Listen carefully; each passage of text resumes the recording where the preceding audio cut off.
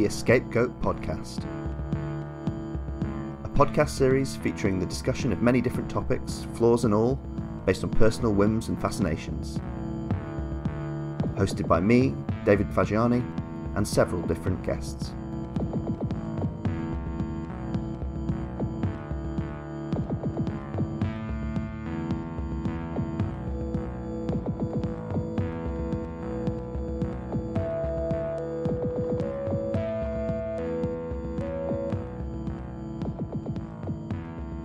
This could be good fun. This is John, your friend who's an author. Is that correct? You've authored some stuff, John. Well, define author. I've published some poems. I think is probably the neatest way to describe that. And is that how you guys met? Were you a fan, David, or did you work together at? He was a massive fan. It was really weird. He just I did a poetry reading in town once, and I just remember this guy bounding up to me and going, "Oh my God, you are without question the best living human being." Just the best human being I've ever actually come across. It was actually like you wouldn't know it. Can I be your friend? Coy. Yeah, he's so coy now, isn't he? It was actually like King of Comedy. Me and Sandra Bernard kidnapped him. Yeah. My friend Simon, who is a massive Scorsese nerd as well as me, one of the best stories he told me about King of Comedy is the scene where Jerry Lewis is walking down the street and he refuses to sign an autograph for a woman who's standing there, and she goes, "You should get cancer," as he walks off. And apparently that was a real thing. Jerry Lewis was like, "Can we use this? Because this has actually happened to me walking down the street, just having a little old lady scream at me because he wouldn't sign an autograph." Yeah. Oh, that doesn't surprise me. You imagine some of the abuse like celebrities get when they don't, bow to people's wishes. This is one for a subsequent podcast, but I was I think I've said this to you before, Matt, but I think King of Comedy is like really influential on like I guess what you might call like cringe comedy of like basically The Office is what I'm thinking of, really, and Extras obviously. But. Awesomely, the scene where the one that gets me the most is when he's in the office and he's speaking to the secretary, and he goes yeah, that's great. Excuse me, do you speak for Jerry? Do you speak for Jerry?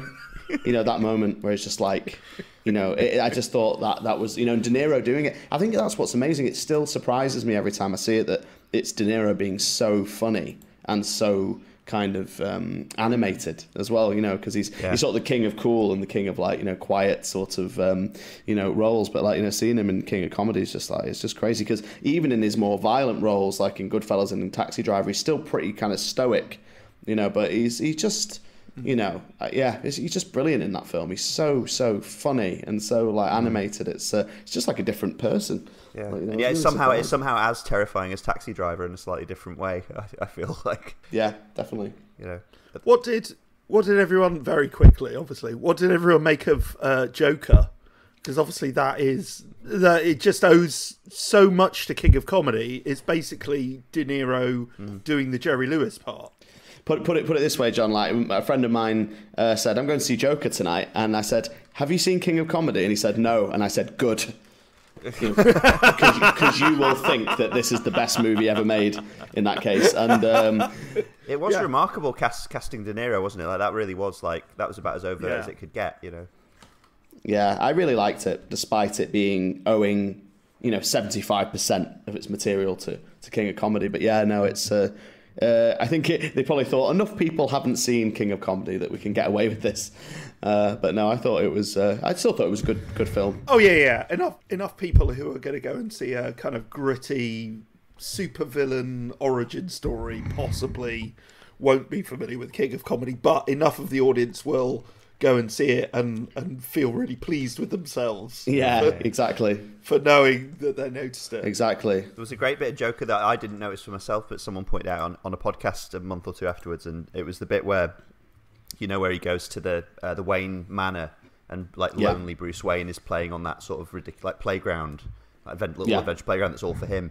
someone was pointing out that I think he calls him over, and to get to him, Bruce Wayne slides down the pole, like Adam West.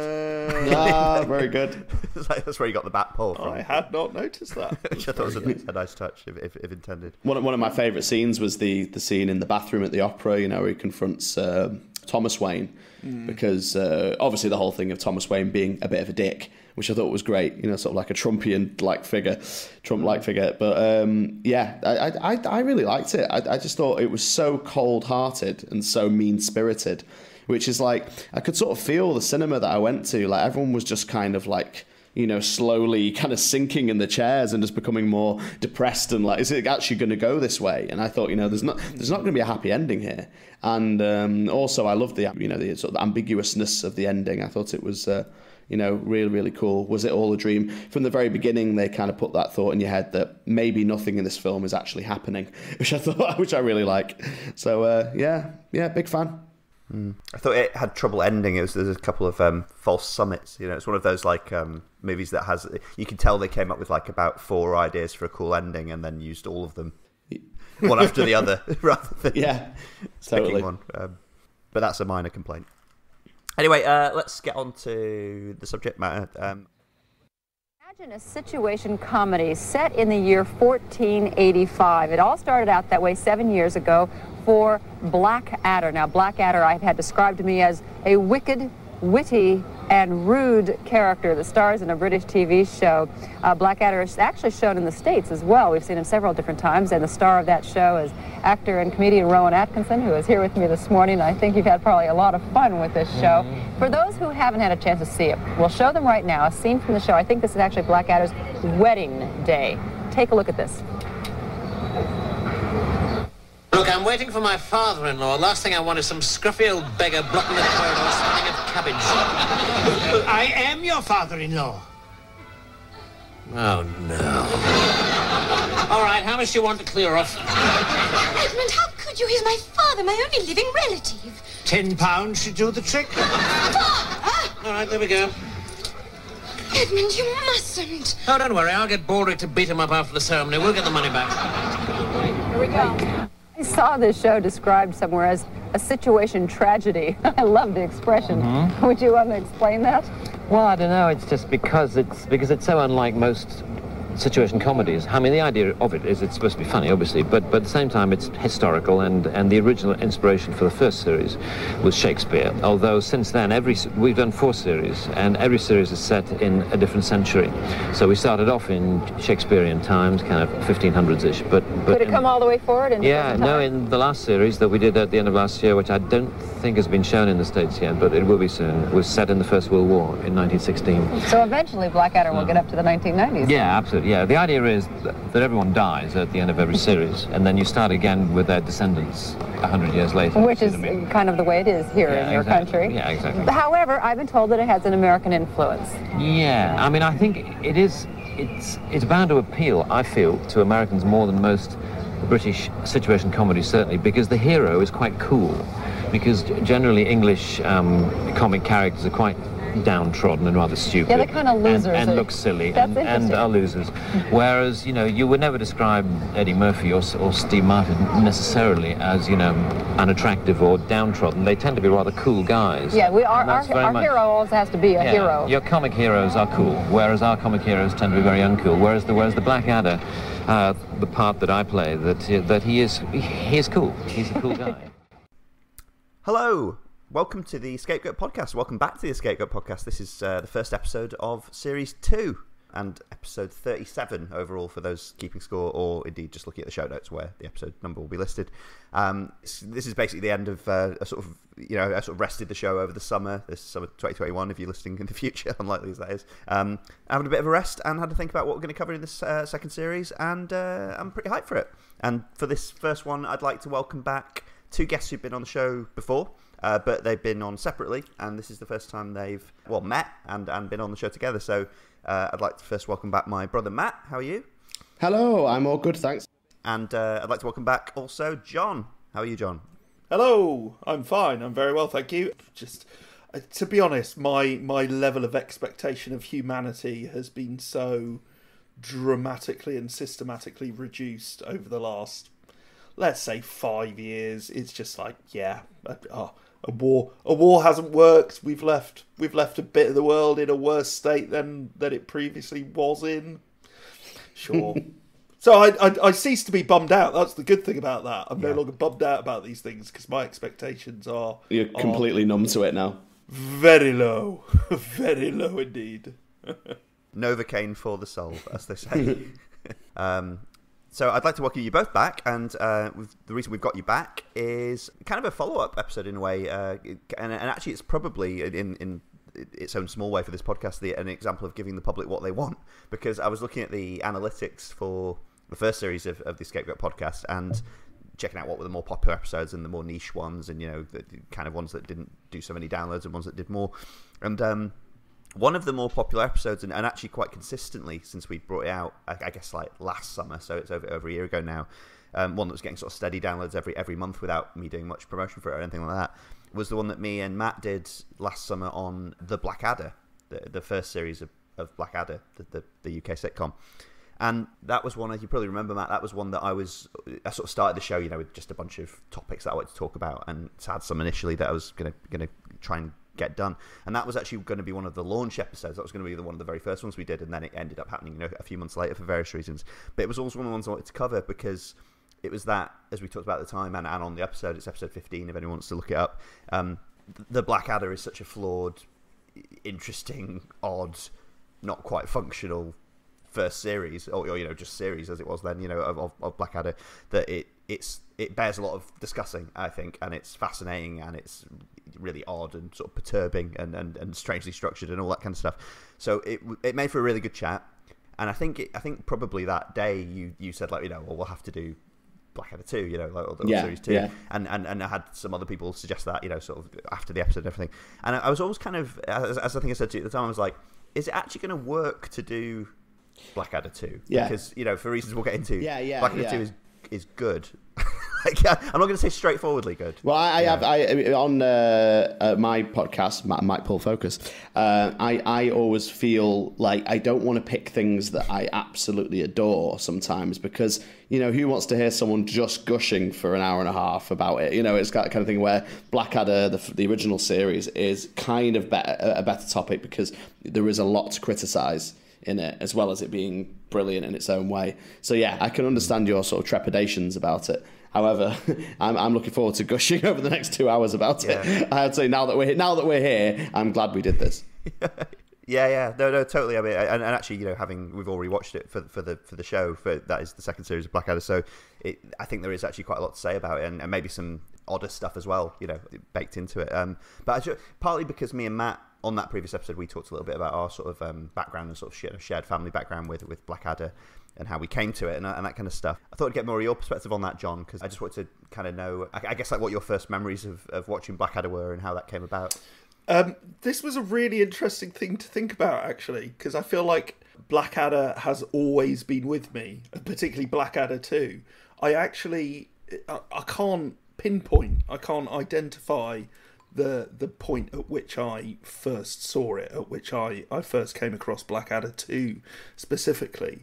I just know that at some point I had those massive double VHS box sets, basically, where you'd get 3 episodes on one tape. So a 6-episode series would 4 6-episode series would take up an entire shelf. They were absolutely massive. So I just remember them just kind of existing, being in my life. I must have come across it at some point for the first time. I think maybe before that, I was familiar with, is in the mid 80s, I guess, or mid to late 80s, when I was becoming kind of more aware of comedy and stuff. It's when kind of Hysteria and The Secret Policeman's Ball and all of those things were getting really, really big. So actually people like Rowan Atkinson and Stephen Fry and Hugh Laurie were all becoming quite big establishment names. And I think I kind of maybe worked backwards a little bit from there, and then discovered, a bit of Fry and Laurie and Blackadder and the young ones and things like that. So I think I kind of went back a little bit. I should say as well, I will age myself by saying that I do actually remember Blackadder's Blackadder Goes Forth airing, I remember actually watching that. Wow! As it went to air, and that was. I did look this up. When is it? It's like early 90s, isn't it? It's like 80, 88, 89, isn't it? Yeah, something around there. Oh God, is it? I think it's 88 actually.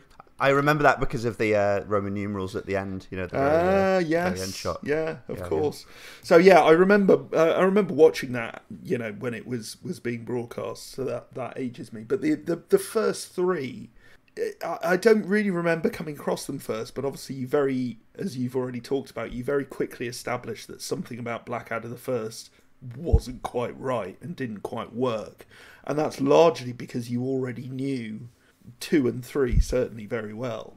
And again, I don't really know how it came about, but I think for years I didn't even really know Blackadder the Third very well. I think I just knew 2. I had just watched 2 over and over and over and over again.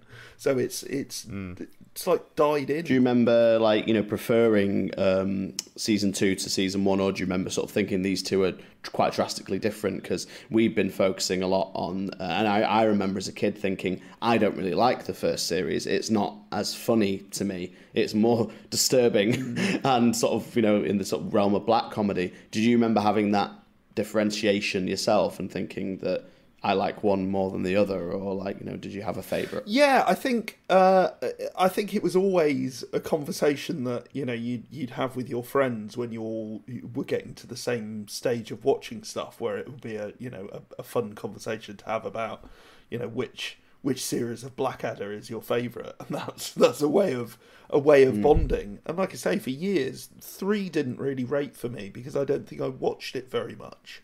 And the first one, you know, you watch it once or twice and you kind of already realise that it's not the same beast as the other 3 series. It's not as funny. It's, you know, it doesn't have the gags. The characters aren't as well drawn. It's not as quotable. It's, you know, that's something you want. We all wanted from broadcast TV at one point, was to be able to quote it to each other. Well, that's always like been fascinating to me, is like, you know, these meetings between season 1 and 2. Did they sit down and say, we want to do more Blackadder? They said no, and then they went, no, but it's going to be different. You know what I mean? Like, or did they just say, all right, sure, and then they read it and they went, oh, this is different. You know, it's like, you know, did they think they sold it on the fact they were going to change the entire structure of it?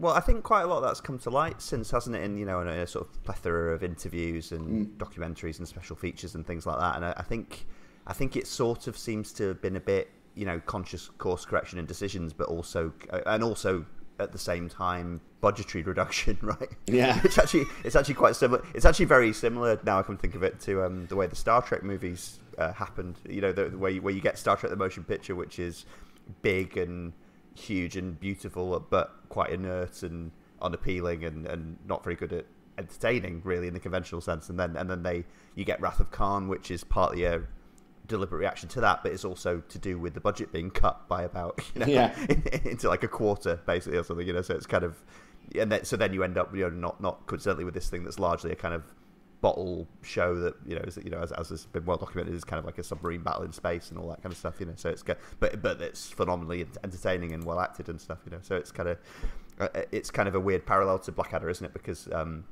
lot of the improvements, or, you know, I think most of the improvements or overwhelmingly improvements in series 2 are to do with performance choices that I'm sure we'll talk about a lot, you know, but also to do with that budgetary reduction and refocusing. Can I just say, for anyone who's playing along at home, I made that first reference to Star Trek at about the 16-minute 30 mark.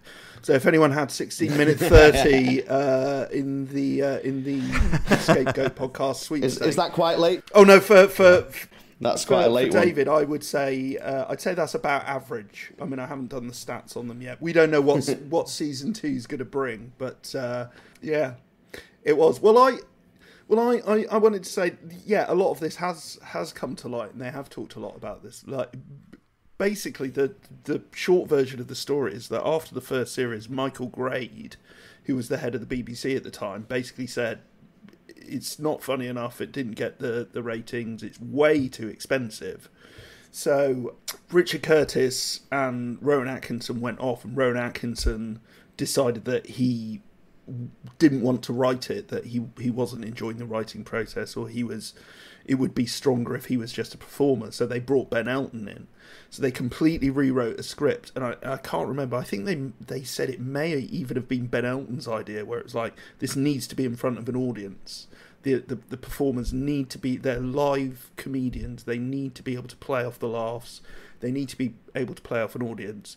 And also, let's not film it on film stock in Northumbria with a cast of hundreds. It was just way too expensive. So he was on the verge. He'd already cancelled it, and I think the story is that Richard Curtis goes running after him and goes, no, look, here's a script. They're funnier, they're better, and they're a lot cheaper because they're all going to be filmed in a studio.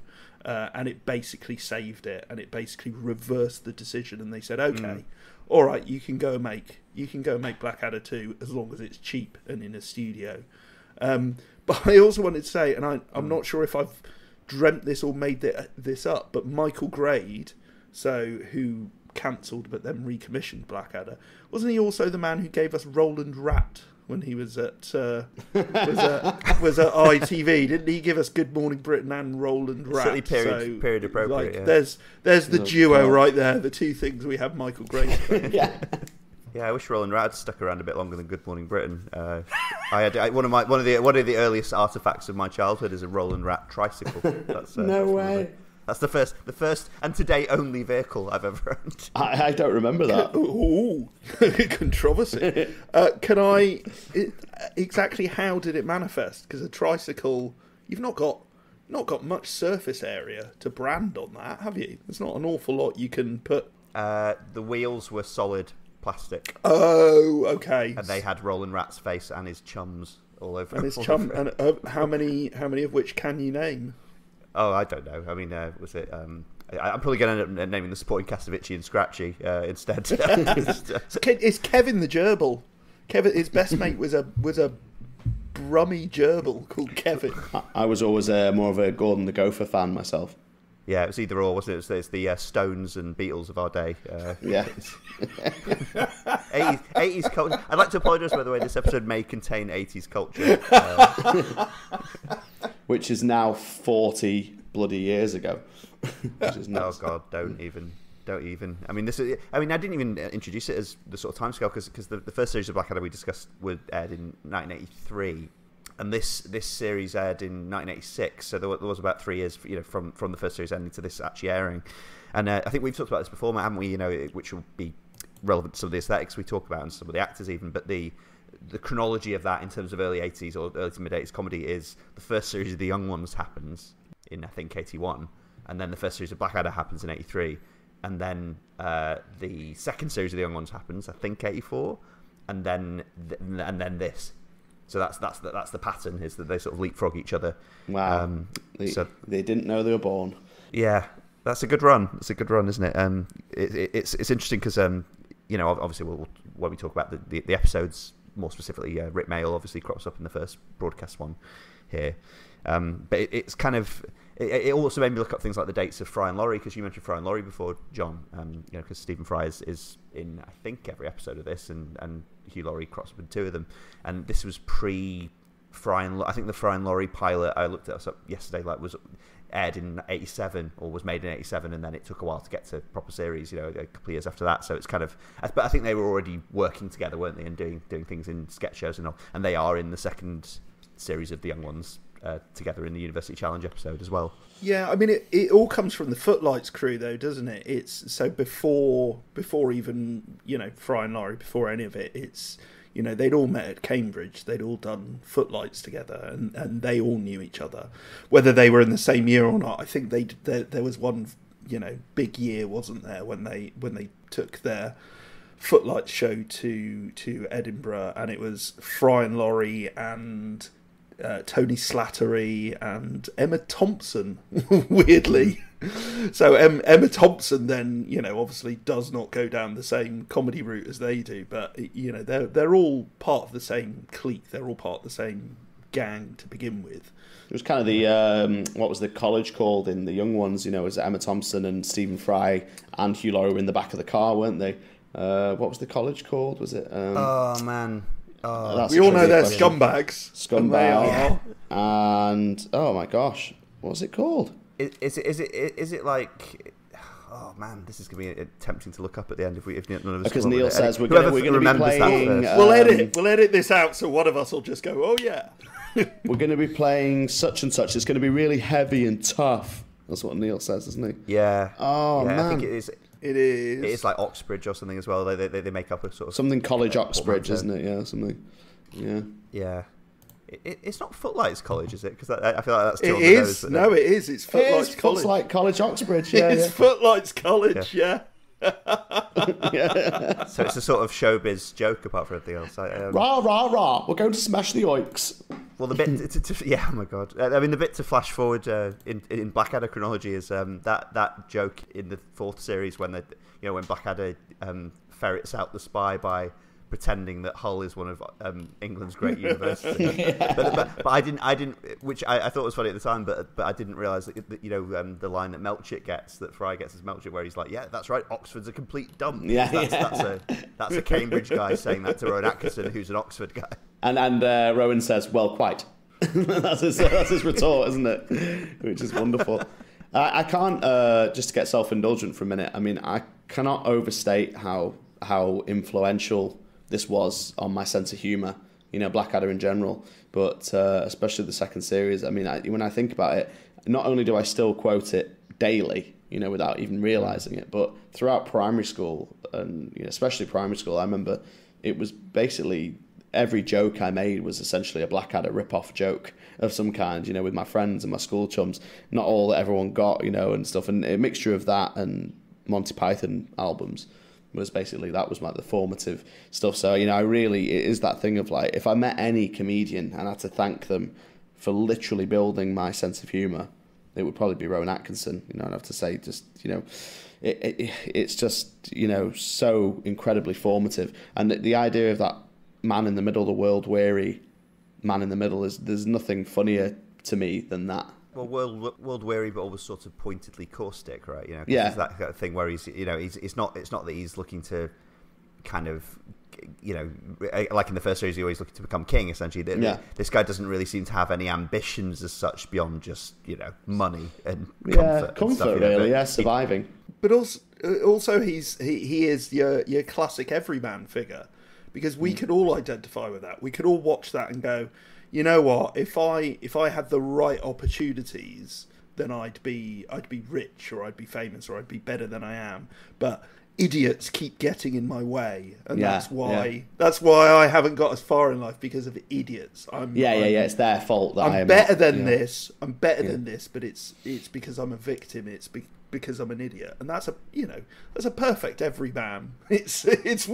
We all kind of feel like we could be better than we are if only we'd had the right opportunity and less idiots had got in our way. That's so true, and there is a line in season 3 where he says, "Is it toffs at the top, plebs in the bottom, and me in the middle, making a fat pile of cash out of both of them." Yeah, exactly. I mean, that sums up his. It's right. He wears his heart on his sleeve in that scene. Well, it's also kind of in the coverage of the first season, Matt, where I talked about how in the years since watching them as a kid, I'd watched I, Claudius. Oh, and realizing that the first series was at least partly consciously, I think. I mean, if only by the casting of Brian Blessed, but there's other things. It's kind of like in some ways a sitcom version of I, Claudius, and the idea of a simpering, quite cowardly person at court who's trying to avoid being killed, essentially, by tyrants and maniacs and stuff. But actually, this, in some ways, the second series is actually a better distillation of that, in the way that he interacts with Miranda Richardson's Queen, for example. We'll talk loads more about her in a bit, but that works. And obviously, I also only realised when I first watched I, Claudius that the opening credits of Blackadder II are a parody of the opening credits of I, Claudius. There you go. So the direct snake link slithering across the board. That is exactly how I, Claudius starts. Oh gosh, yes. Well, I remember, reading the scripts for the first time and them reading like a delightfully sort of, cozy feel to them instead of the extreme scale and ambition of the first series, which was worthy. I think in its way it was a worthy thing to have done and experimented with, but there was always this feeling. Well, you always hoped it was going to be funny rather than you believed it was going to be funny. Which was a bit nerve-wracking for everyone, not least the actors. I think part of the difficulty was that trying to be funny wasn't really what we were about in the first series. We were awfully arrogant, really. Yeah, no, it was the usual, absolutely, pretentious, bluster, formed quite a large part of it, I think. No, it is hugely ironic that having set about to make the first series of the Blackadder as unlike Fawlty Towers as we could, by the time we got to the second series and had completely rejigged it in the way that it was, we did end up with 3 sets, and something quite claustrophobic and hierarchical. So in many ways, we sort of learned the lesson of our ways, that actually our outright rejection of the traditional sitcom form, was not. There are good reasons for it, aren't there? I mean, there are good reasons why sitcoms tend to have the shape that they do. It was just a joy, to have real people in the room and to be recording it like a theatre show. Really, we did rehearse it all week, and then we put on a show for 2 hours. Admittedly, only half an hour of program came out the other end of it, but it felt like what it was. A live performance. In season 1 and 2, there is always the direct threat of death. So that the stakes are really, really high. Especially in season 1 and 2. I mean, in season 4 as well, of course. But having Queenie as this, she could literally lop his head off at any point. So the stakes are pretty high in these things, and so there is such a desperation to his deeds. There's a darkness to most of the episodes, aren't there? I think in most episodes, literally execution is the thing that might happen if the plot resolves in a certain way. It's mentioned in every episode, pretty much, isn't it? Yeah, I think the only one where the Queen's not, actively threatening him with death is probably Money, where the Bishop of Bath and Wells is threatening him with murder as well. So it's kind of, with worse than death. Yeah. It's no, you're exactly right. I mean, let's talk a bit about Rowan Atkinson in general in this, because I think you talk about getting some of your sense of humour, like central parts of your sense of humour and sort of attitude from it, Matt. Yeah. I mean, I was rewatching this over the last couple of weeks, and some of the episodes I watched more than once, and. One thing I did, I actually watched Head and Potato today. Yeah. And I basically, I think it was during Potato, I basically realised that I was just watching Rowan Atkinson. Like whatever everyone else I was basically treating as an audio play, and I was just watching Rowan Atkinson react to things. Yeah. And it was really interesting. It was really, I was sort of studying more closely than I had before, in sort of, not a technical way exactly, because I don't know enough about acting, but just kind of really watching all the choices he made and things like that. And I think you just, because he changes so radically from the first series to this in his performance style, doesn't he? And in owning, I guess he dominates the screen in the first one, and it's such an extraordinary performance in the first series. Whether or not it's a successful one, it is extraordinary. But I think this one is obviously subtler, but nonetheless remarkable. I mean, John, have you got thoughts on that? Yeah, I'm going to half remember something I've read, which is, again, either it was probably more likely to be Ben Elton. I think when they were writing the second series, one of them said, don't overwrite it. Give them time. We'll be in a studio. They can go writing close, and just let Rowan do his thing. Just don't overwrite him. Just let him react and just let him do his thing, and you'll get free laughs, basically. You'll get the joke, and then you'll get Rowan's reaction to it, and you'll get free laughs. And that's exactly what you're talking about, because a lot of the best stuff in Blackadder, the writing's obviously incredible, but, it's small things. It's the small looks. It's, it's the way he says Bob. They're jokes that aren't actually written to be jokes, and they're sold by Rowan Atkinson's performance. John, I think to take you up on what you've just said, I think that the funniest moment, the funniest line, which isn't even a line, is where Miranda Richardson's character... Oh, wait, no, this is in 3. Is it okay? I'll jump to 3 anyway. But just in terms of what you were talking about, in terms of reaction, in terms of his actual reaction, his acting is reacting thing is when Miranda Richardson's character, when she's the highway man, she says, she's acting like a child, and she says, "I think my nose is so weird that the pixies gave it to me," and then it cuts to Rowan Atkinson's face, and he doesn't say anything.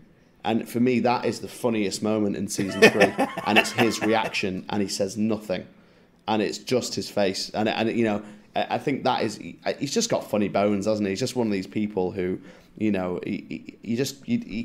would walk on stage or walk into the studio, and you would just laugh because he's just funny, isn't he?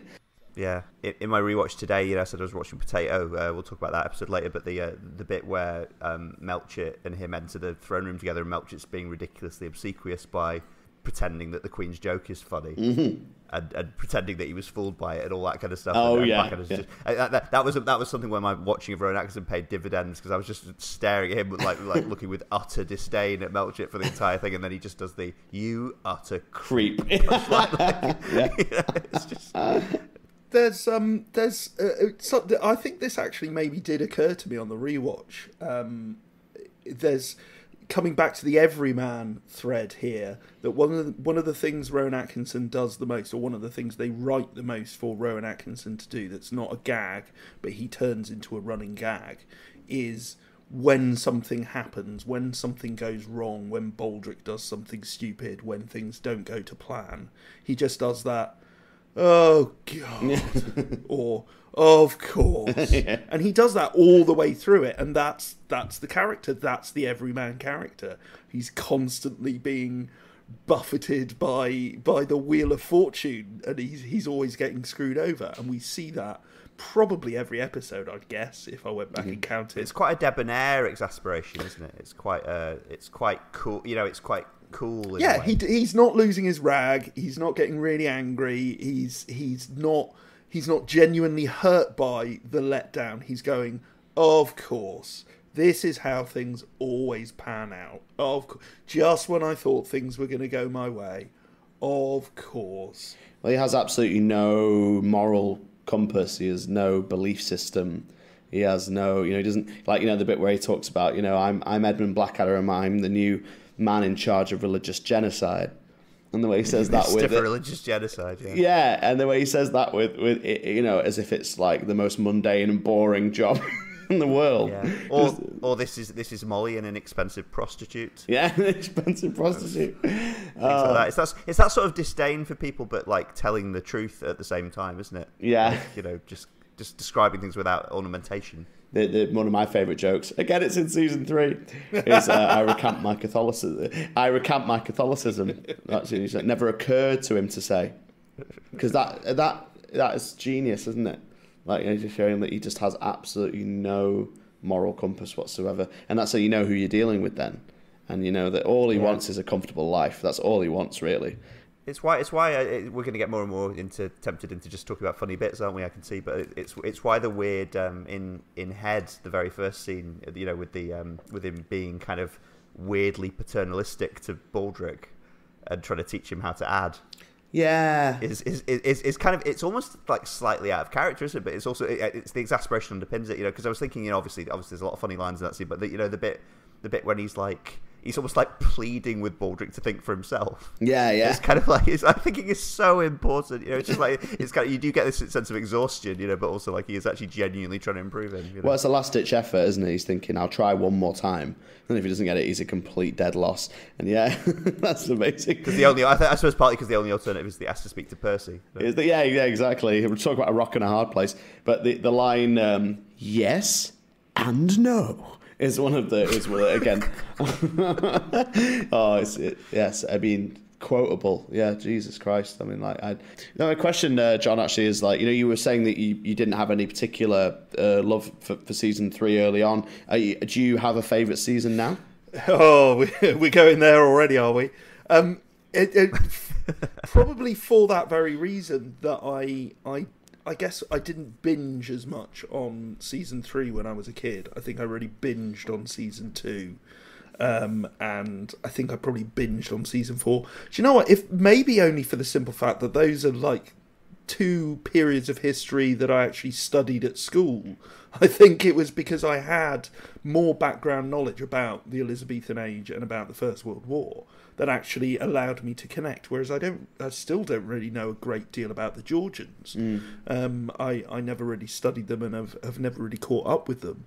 So I think that's why I didn't binge so much on season 3. But I think the answer to that question now is for that very reason, because it was less died into my DNA. I think when I eventually came back to it. So maybe it still surprises you a little bit, some of the lines, like, you know, still maybe take you by surprise. But also, I just think, you know, I have a deep and abiding love for Hugh Laurie, and I just think, you know, the Prince Regent character is... Queenie's fantastic. Obviously, Queenie's perfect, but in a different way, as a different dynamic, you know, talking about doing, you know, nothing and making people laugh. When Hugh Laurie does the chicken impression after saying, you know, lucky. That was in the front of my mind when you were saying that. Yeah. It's, you know, Hugh Laurie just is. They're all on top of their game again. So I think now I would probably say, if I could only watch one of them for the rest of my life, maybe I would choose 3. I have a really vivid memory of rewinding over and over again and playing back in slow motion the bit where he kicks the cat. You know, and I know that sounds very morbid, but it was just to sort of see the wires and see how it was done. But, you know, because it was so funny and like well timed and bizarre. And then I remember, sitting with my dad and probably with you, David, with the remote control and doing that VHS slow motion. You know, those really shitty, like, crackly frames. And like slow motion just being like, there's a string and it pulls the cat, like, off into the distance. And, anyway, that's a really nice memory. I'm glad you mentioned Dad, actually, because on my rewatch just today, I remembered one of our dad's favourite lines, which is in Head, when, you know, he's meeting and speaking to the Ploppies, no relation. Oh, yes. And Mistress Ploppy says that thing about, you know, it being like a family atmosphere, and Mr. Ploppy just like sort of turns and whispers to Blackadder, like, Mistress Ploppy's a bit of a social realist. I remember Dad just thought that was a really, really funny. You know, and again, it's a subtle joke, isn't it, that we probably wouldn't have liked as much, but Dad obviously loved. Well, that's it. And the genocide line, I think he really, really liked that one as well. And my father, Daddy Ploppy. That's one of my favorites. Was known as Ploppy the Slopper. It was from him that I inherited my interesting skin diseases.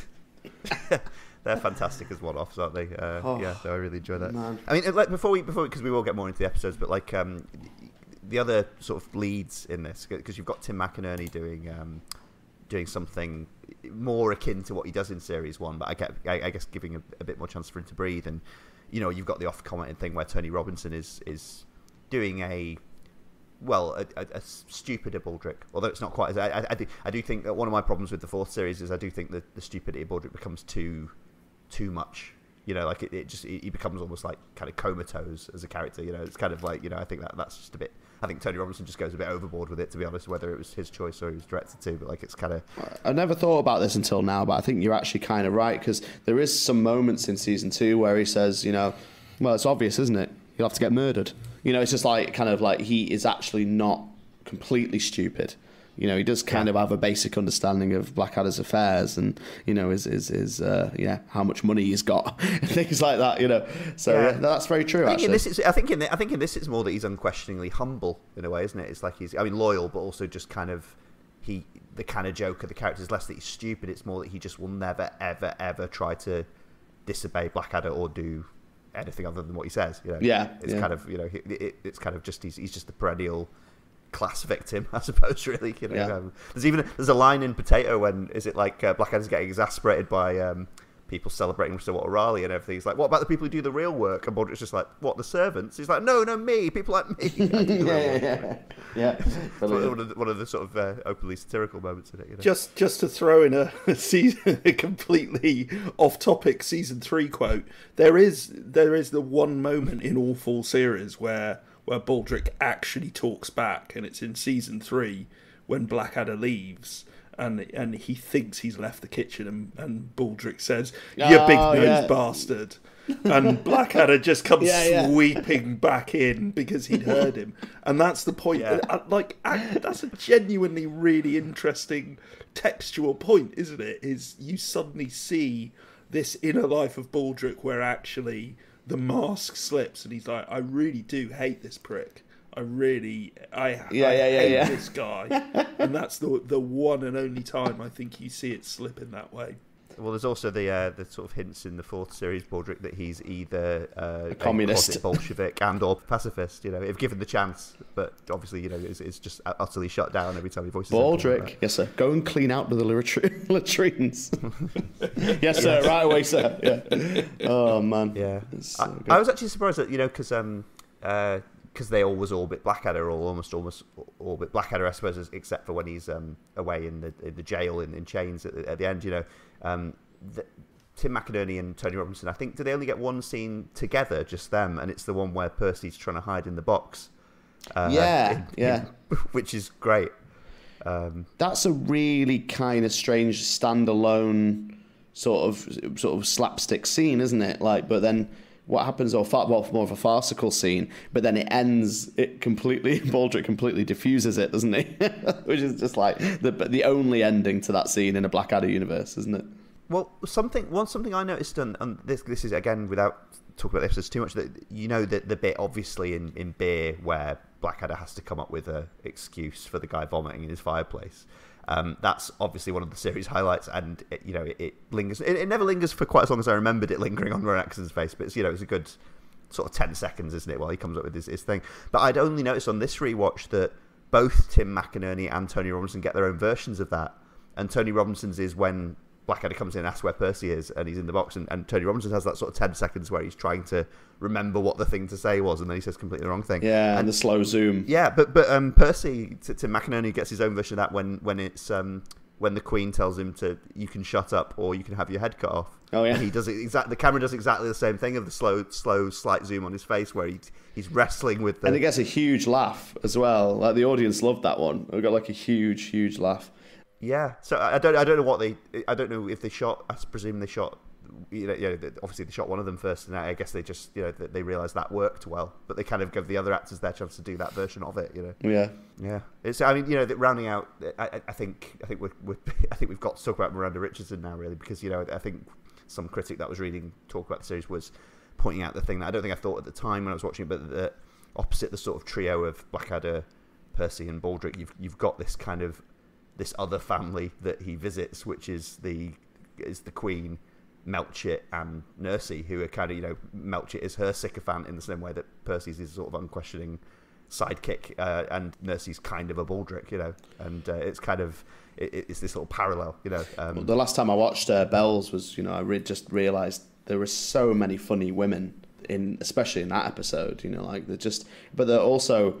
I listened to a podcast with Aisling. Is it Aisling Bay? Aisling B, the Irish comedian. B, yeah, and she said that she loved Father Ted because the female comedians in it were not afraid of being stupid and being grotesque, and the men are, and that's what I was thinking. After hearing her say that, great examples are is the episode Bells. Because there's so many really funny and women in incredibly grotesque makeup just being just as stupid as the male actors and stuff, and so it's just it works really well, and just a shame there's not more of it.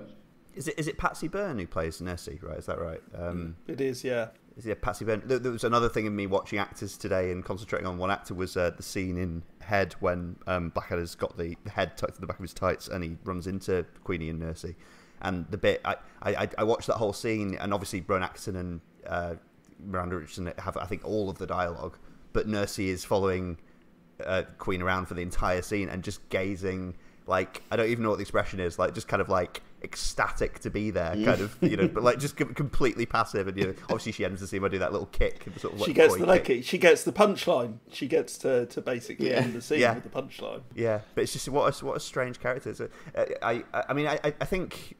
I mean, John, what's your what's your take on Miranda Richardson in this? I mean, because she's just a joy, isn't she? Really, I mean, yeah, it's just beautiful. It's just a perfect comic performance. It's she's interpreted exactly what that character needed, and it's probably one of the most difficult parts to play in that whole series, because it's the one actual historical figure that we all have some knowledge of. It's the one that really exists, that we really have some, cultural history with. We all know that Elizabeth was the Virgin Queen. We all know that, she died unmarried and she died without children. We all know that she was, her parents had issues. We all know where she's come from. So for them to then play that for laughs actually really took something special to kind of go, okay, how do we do this? Oh, okay, well, we all know she's actually a strong, powerful, important woman.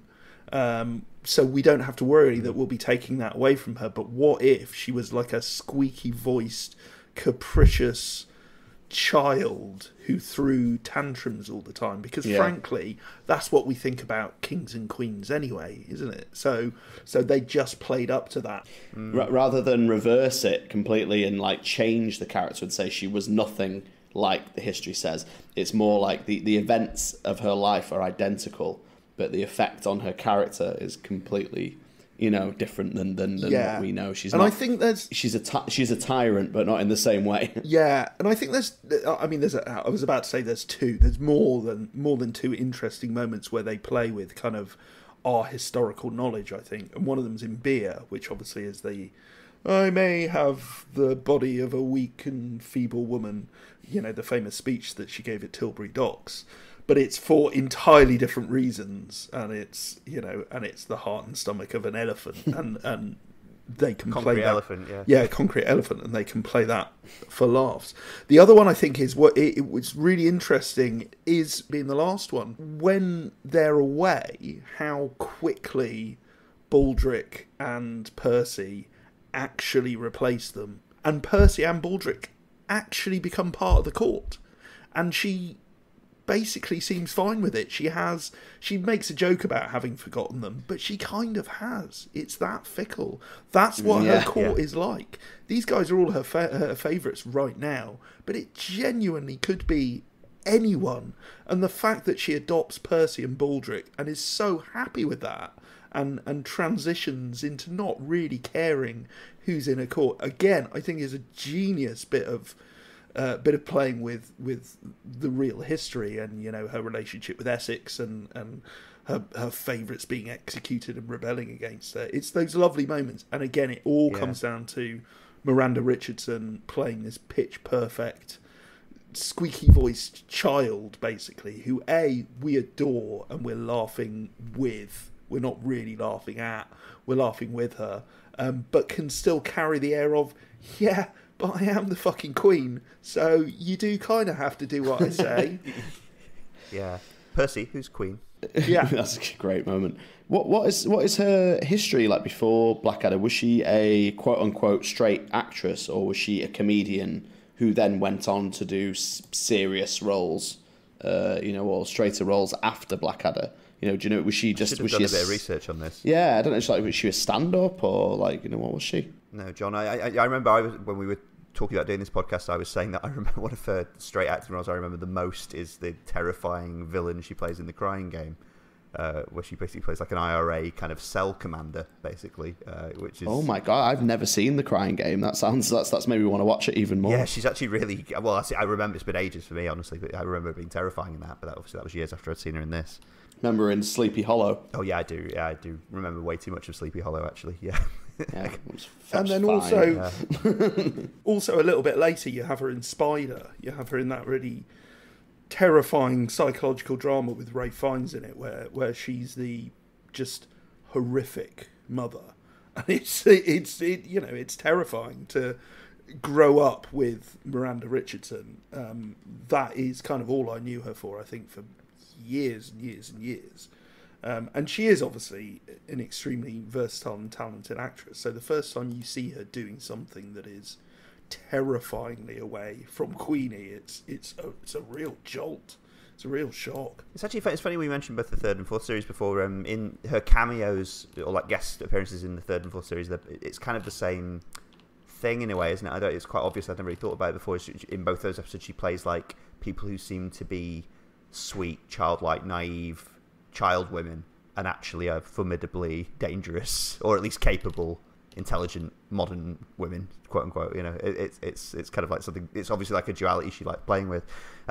But just before we move on from Miranda Richardson, I was just going to say, you know, when you talk about Emma as being this capricious, you know, tyrant and playing it to the hilt and all that sort of stuff, what it reminded me of on this rewatch was not only, it's kind of like a cross between, obviously it's like, you know, sort of a boarding school girl crossed with Caligula, you know, that kind of vibe, but what it actually reminded me of is that iconic Twilight Zone episode, It's a Good Life, you know, where the whole thing is that it's the boy who can wish people away into the cornfield. Oh, you know, the overpowered child. They did that again for the Twilight Zone movie, which I watched recently. Oh, you said, yeah. And it was that was Joe Dante's section, and it was by far the best section of that very troubled film. Well, it's such a creepy idea, isn't it? And that idea of actual child monarchs or like childlike monarchs who can exercise that kind of power is creepy and weird. And cause I think that, you know, the bit in this is on Stephen Fry as well, and actually it's one of Stephen Fry's best moments in this is, you know, the bit. I think it's the episode where they keep pranking Blackadder. It's money, where he keeps coming to the court and being more and more annoyed when they just take away more and more of his money. But you know the bit where, Queen then turns on a dime and she says, "And now I'm going to have you executed." And Melchett realizes that he's for the chop, and they play it really, really serious. It's kind of like the way Stephen Fry does it, where he's literally terrified that he's going to die, and he's like pleading for his life and crying and stuff. And then obviously she laughs again, and he realizes that he has to laugh. But that was the bit that most reminded me of the Twilight Zone episode, because he has to laugh at that joke and not let anyone see that he's not truly laughing at that joke, because she Praise will have the him Lord killed. for the gift of laughter. He's angry, and the camera furious. just lingers on it enough to show that he's like, you know, seething and barely holding it together. But it's really like, it's quite a lot of that. And that's definitely one of the bits where Stephen Fry really gets to shine. You know. Yeah, no, it's wonderful. And when it kind of reminds me of when I take Luca to Mum's house. You know, he can do no wrong. So you think having a 3-year-old is kind of is an education in that kind of tyranny? Yeah, 3-year-old when they go to Granny or Nanny's house, certainly they can do no wrong. Yeah. A very quick Google of Miranda Richardson has I'll give you the highlights. You're absolutely right. She was a trained actor, and she made her name through stage. Basically, she made her name through theatre. Fundamentally, but what's really interesting, I will caveat this by saying I'm on Wikipedia, so obviously, you know, do your due diligence, everyone. But apparently, she made her film debut in 1985 as Ruth Ellis, the last woman to be hanged in the United Kingdom, in the biographical drama Dance with a Stranger. Around the same time, Richardson played Queenie in the British TV comedy Blackadder II. So in 1985, people who didn't already know her as a theatre actor were suddenly coming across Miranda Richardson, and one of them was in, I don't know what Dance of a Stranger's like, but it doesn't sound like a comedy, does it? The last British woman to be hanged, and the other role, she's playing Queenie. So I think that's there right from the off, and I think it's interesting that there are people of a certain generation who are like, well, she must have been a comedian, right? She must have been a character comedian, you know, along with Stephen Fry and everyone else, and that's not who she was at all. Yeah, they must have just known that she had the chops for it. They must have known that, you know, if anyone can pull this off and make it believable, then she can. The other really fun fact is following that film Dance with a Stranger, it says Richardson turned down numerous parts in which her character was unstable or disreputable, including the Glenn Close role in Fatal Attraction. Oh, no way. Wow. Oh, wow. That would have been awesome. Oh, that's an interesting parallel universe, isn't it? It would only be awesome if she played that part as Queenie. Let's be honest, that's the film we want to see. I want to see in the dress cut. as well. Yeah. I want to see the cut of Fatal Attraction where the Glenn Close role is played not by Miranda Richardson, played by Queenie. I want to see that rabbit boiling scene with Michael Douglas. with Queen, because it's that. Then you can play it. It's exactly the same as all of her other practical jokes. It's really dark. It's it has really high stakes, but somehow is absurd. I meant to mention the one last bit of Miranda Richardson performance choices, just because it's a fun fact as well. Is the bit where I think it's in Head where the messengers or is it like Lord Pharaoh's cousin or something is pleading for his life successfully, and then celebrating, he says, "May flights of angels sing thee to thy rest," and she does. I won't even try and do it, but she does the high pitch. Yes, I'm sure they will, and it's just the most extraordinary sound. I'm sure they will. Yeah. Just so confident. But that's the thing I was going to mention was that "May flights of angels sing thee to thy rest" line from Hamlet, right? Is that comes up twice in Blackadder, once in the first series over the body of Richard III, and once then, and those are both like before Shakespeare would have written. They're both historical periods before Shakespeare would have written the line. They did go there and back and forth, didn't they? They did a Shakespeare joke with was it Colin Firth? Was it like in that way Colin Firth played Shakespeare? Do you remember Blackadder bumps into him and he invents he steals his ballpoint pen, and the joke in the future is, "Oh, Mr. Shakespeare, he's the man who invented the ballpoint pen." And they go back into the, Anyway, it's not so good. Good summary. No, we don't need to talk about back and forth, do we? Nah, never happened. One of the interesting things I found actually is one of the fan sites goes as far as to say that when the show aired, the publicity material for Blackadder II for the season indicated that the episodes took place, this is really specific, in 1560, 1561, 1562, 1564, 1565 and 1566. So they have, the BBC had very, very specific dates in mind. So actually, yes, those do all predate Hamlet. Well done, David. I wonder if one of those was like, one of Walter Raleigh's visits. Or but I think he was actually a bit later in general, wasn't he? As a sort of, active political concern. But I don't know. It's. I'm very proud of them that they were surprised about nitpickers even back then.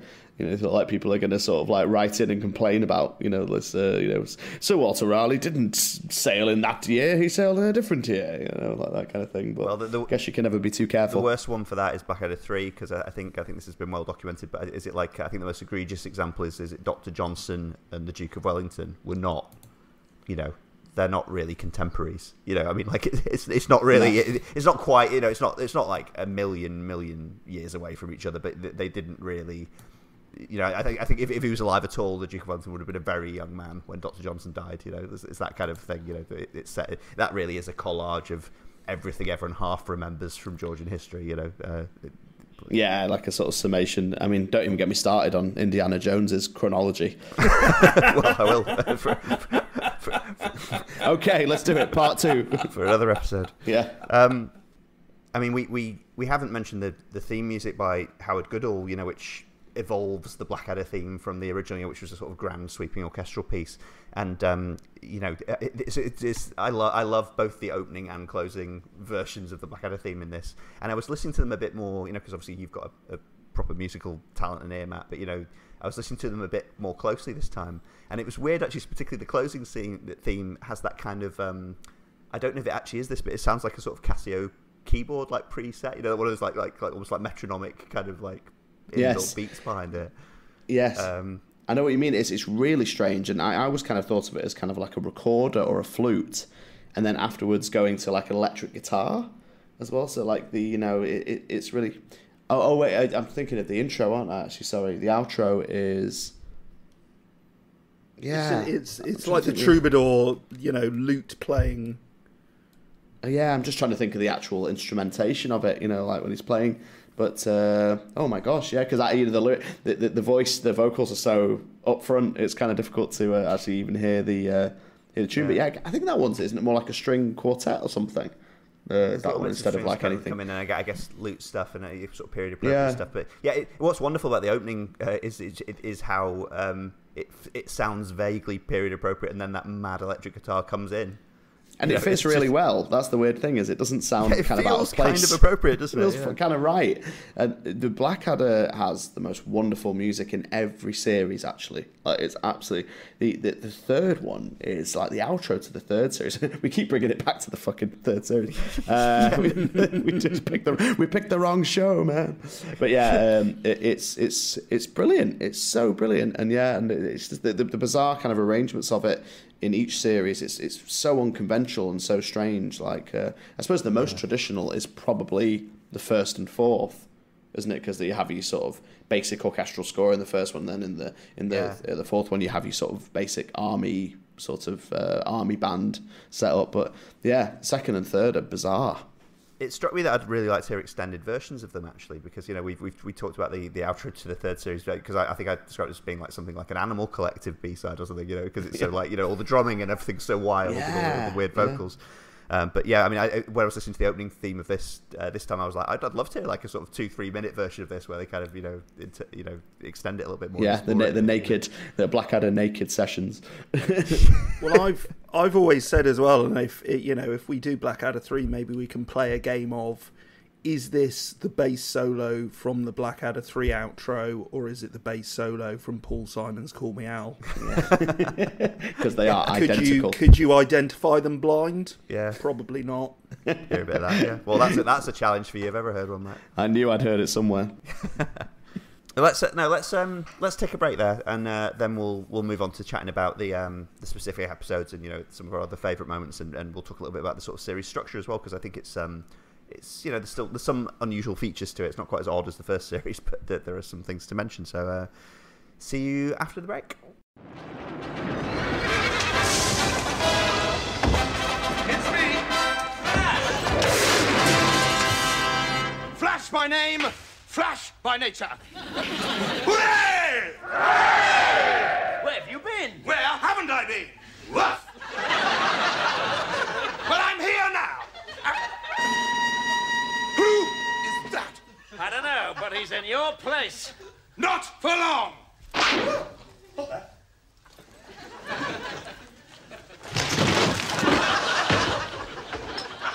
Thanks, bridesmaid. Like the beard.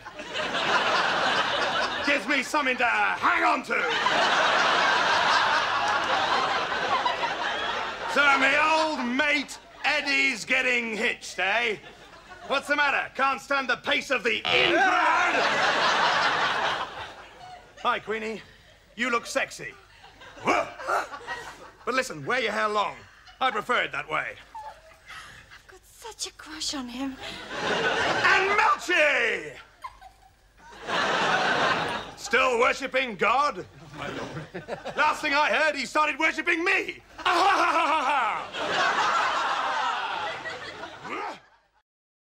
Welcome back. So we're going to do a little bit of a trawl through the episodes of Blackadder 2. I think these aired in January and February 1986. So I guess, I think we made references. So most of it will have been filmed all of it will have been filmed in 1985, including the one bit of location filming, which takes place in this first episode, Bells. And John, because you looked into this a bit, didn't you? And I think you've helped explain something that I always kind of felt about this as a series beginning, but there's a production reason for it. Would you like to explain a little bit why this is kind of not the first episode? Yeah, again, this is just from me kind of Googling and listening to various podcasts. And I didn't know this until recently, and it was actually on this rewatch of Bells, and knowing that I was going to talk about it, and knowing that we were going to discuss kind of how they transitioned from the first Blackadder to the second Blackadder, and how they had different character dynamics, etc. So I was watching Bells and thinking, oh, well, that's a really interesting opening, because your opening doesn't have any of your main characters in it. It's Kate and her dad. That's how the entire series opens. And I'm like, well, that's an interesting move, because, the first Blackadder didn't do that great with viewing figures. So the audience need to give it a go as well. It's not just the BBC having to have faith in it. You need to win your audience back. And I thought, that's a really interesting way of doing it. But I wonder if that was the first episode they wrote, because that seems a really strange way to attack it. And sure enough, when I looked into it, the first to be filmed was the next one. The first to be filmed was Head, the one that comes next. That was the first one they filmed, and that was intended to be the series opener. And then when you know that and you watch Head, that's when you get the scene that the open with Blackadder trying to teach Baldric maths. Great, perfect introduction. This is how stupid Baldric's going to be. This is how clever and witty Blackadder's going to be. Oh, look, here comes Percy. Here's what he's going to be like. You go instantly to the court. It's like the first 10 minutes of Head is just like a perfect textbook sitcom opening. So I've just been partly left scratching my head going, well, what was the reason? Why did they then switch that when it came to broadcasting it? Because there doesn't seem to be any massive difference in performance. I wouldn't say one episode is particularly funnier than the other. I think they both stand up really well. The only theory I can really come up with is that the BBC probably shared the anxiety about whether they were going to win audiences back with it. And my theory is that they went with Bells because it's got Rick Mayall at the end of it. It's got this absolute barnstorming cameo where Rick Mayall, who's, you know, a biggish name, who's not going to be in the rest of the series. You know, they've got, you know, Fry and Laurie and Miranda Richardson and all of that. But they've only got Rick Mayall once, and he comes right at the end of the episode. And what you want to get people tuning in next week is you want to go out on a massive laugh. And that is my theory, that they looked at it in the edit and they went, you know what, we need to make sure we win the audience back and that they come back for episode 2. And after that, I think we've got them. So I think they switched them around and they went with the one that has the flashy, no pun intended, the flashy cameo at the end of it. Thus goes my thesis. I think that's a solid theory. I mean, actually, it's good that John's zoomed in on the Rick Mayall cameo already, Matt. Because do you want to talk a bit about? Because we've obviously watched this since we were kids, and it's a great bit, and he's fantastic in it. But do you want to talk a little bit about the stuff we realised when I think we were talking about the young ones, weren't we, years ago, and we kind of realised about the sort of breaking the fourth wall stuff in it. Yeah. Well, it's just like, you know, when you have the Rick Mayall cameo that comes at the end, he plays Lord Flashheart, who's been invited, and he turns up late to Blackadder's wedding. He was meant to be his best man, and there is actually something like 4 or 5, including actually probably about 6 or 7 fourth wall breaks by Flashheart. Does about 4 where he turns to the camera and says his lines. Miranda Richardson has 1. Which is crazy. So we were just saying such a crush on him. There you go, exactly. So it's like the young ones kind of is infected, you know, has come in and just taken over the Blackadder universe for a moment, you know, and kind of come in there and because the young ones was full of you know, obviously cutaways and fourth wall breaks. I've just thought how much Family Guy owes to the young ones, actually, come to think of it. But that's something I never thought about. Rick Mayall comes, storms and breaks the set and brings his own show with him, which is just fucking brilliant. Yeah, the bit where he sort of throws Tim McInerney through the set doors is unbelievable. Just the way the set buckles beneath him and everything. Well, the way the set buckles, like, you know, basically says that, you know, the set wasn't ready for that. You know, maybe it wasn't even that. Maybe that wasn't scripted. You know, like, he just did it, and then and the vicious headbutt that he gives him when he goes back through it, and it's so slapstick and so dangerous, and again, so young ones. It's absolutely superb. He steals the show, and, you know, as you were saying before, John, what a brave thing to do. You know, at the beginning of your show, you know, to have one of the most memorable characters is not the lead. You know, he's not going to come back. I mean, people would have assumed after that maybe he would have been in it, you know, a few more episodes, but he wasn't. What an amazing and brave choice. It's funny, you know, in an episode, because I was trying to think about ways in which Blackadder II might have aged less well, or you know, be borderline problematic in 2021, and, you know, some of it's obvious stuff, like, you know, I suppose like mildly racist language, especially against, you know, other European countries in some of the episodes, you know. Yeah. But one of the obvious ones is that in Bells there's quite a lot of I guess you might say like gay panic humour in a way, isn't there? You know, both from Blackadder himself when he thinks Bob's a boy, and you know, from Percy when, you know, in the scene where he kisses Baldric and things like that. But I was thinking one of the things that really redeems it is, you know, arguably anyway, is Flash Art's line when he's like, weird, I always felt more comfy in a dress, and then he just seamlessly is in a dress in the next scene, just in it. The coolest guy in the episode is like, is a cross-dresser. It's a casual transvestite, and loves it. Yeah. I think that's played quite well, though. In terms of it, I wondered if I was going to find it problematic in any way, but it's made quite clear that Blackadder doesn't really have a problem with it. The joke that he makes about when he's messing around with Bob and he says, we'll make a joke about back ticklers like us men do. You realise he's playing a kind of machismo role, and actually the person who really has a problem with it all is the Doctor. Yeah. And obviously we hate the Doctor anyway because he's clearly a quack, and he kind of represents that establishment of the time. So actually, I think if anything, it shows a more interesting view on that. Well, it's quite great, quite ahead of its time for to say ashamed of yourself. He says, not really, no. It's exactly that. I think it's that line. I think it's that line that redeems it. Actually, I think it's that line that kind of, however many years later, 40 years later, gets them out of jail. Yeah, he's clearly confused, but he's at least more grounded than the homophobic Doctor. Yeah, I think it's one thing that you get by putting bells up front at the start is you get the scene where Blackadder goes to visit the wise woman, including the young crone outside. That's one of the best scenes. I know that's one of your favourite bits, Matt. In history, yeah. Is this Putney? Yeah, line for line. Yes, line for line. It's just 5 minutes of absolute gold. It's absolutely glorious. You could probably get an awful lot of Rowan Atkinson's characterisation as Blackadder in this series out of just yes, it is, not that it be. Yeah. and the show's approach to kind of history in general, I suppose. Just a wild stab in the dark, which is what you'll get if you don't start being more helpful. It's fucking genius. And you realise as well, again, rewatching it's quite interesting because when like you feel like these lines are part of you and you could probably write them all down anyway, actually hearing the audience reactions and going, oh my God, that is the first time these people had heard someone make that joke. And it really lands because it's really funny. But somehow, and how fresh and new that comedy must have been at the time. Whereas now, I guess you watch it back and you kind of go, oh, but that reminds me of lots of other things. But it reminds you of lots of other things because of Blackadder doing it first. Yeah, because other people play it like that and they do sitcoms like that. Yeah, no, I agree.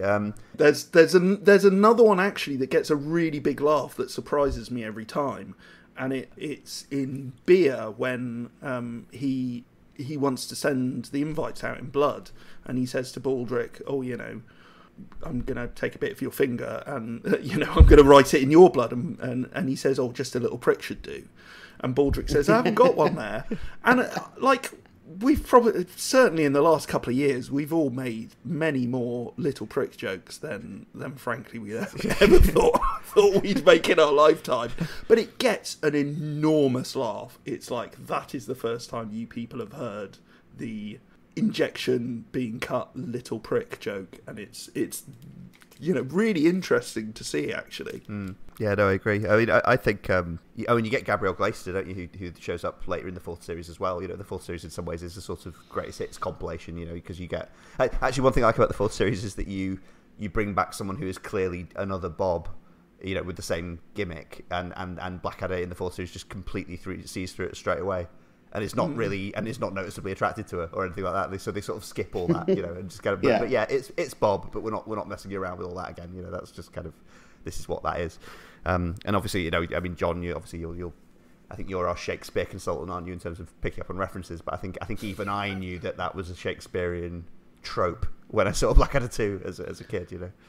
Yeah, and it's interesting because if you want to identify it, the short answer is take your pick. When woman dresses as man falls in love thinking it's with a man, and it's actually with take your pick, 12th Night, As You Like It, cross-dressing aplenty. Yeah. It's funny, actually, moving on to Head. It was one of your mates at the pub, John, wasn't it, who pointed out to me for the first time in life that Head is... at least, the plot of Head with the switching up and confusion of executions that may have happened at different times to different people is at least partially a nod to Measure for Measure.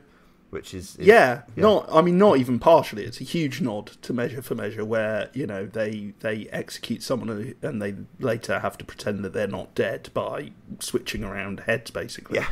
And that was my friend Alex, and I'll be honest, I'd never seen that. I'd never seen that in it, partly because I don't know Measure for Measure terribly well, but also what's interesting. This brings me on to one of the other lovely points about it. Having it kind of baked into who I am so early on. Also, I remember things like, Percy's "For God's sake, let us sit upon the ground and tell sad stories." I knew that line way before I'd ever come across Richard II. Way before. And it was like, when you finally come across Richard II doing "For God's sake, let us sit upon the ground and tell sad stories of the death of kings," you go, oh! And there's so many little lines like that actually, because I was coming across this before I was really coming across Shakespeare in any meaningful way. Yeah. And it retrofits it, absolutely retrofits it. It's like a thing we've discussed many times before, including on this podcast, Matt, where we've talked about how you can see the shape of references even when you don't get them. You know where they are from the tone of things.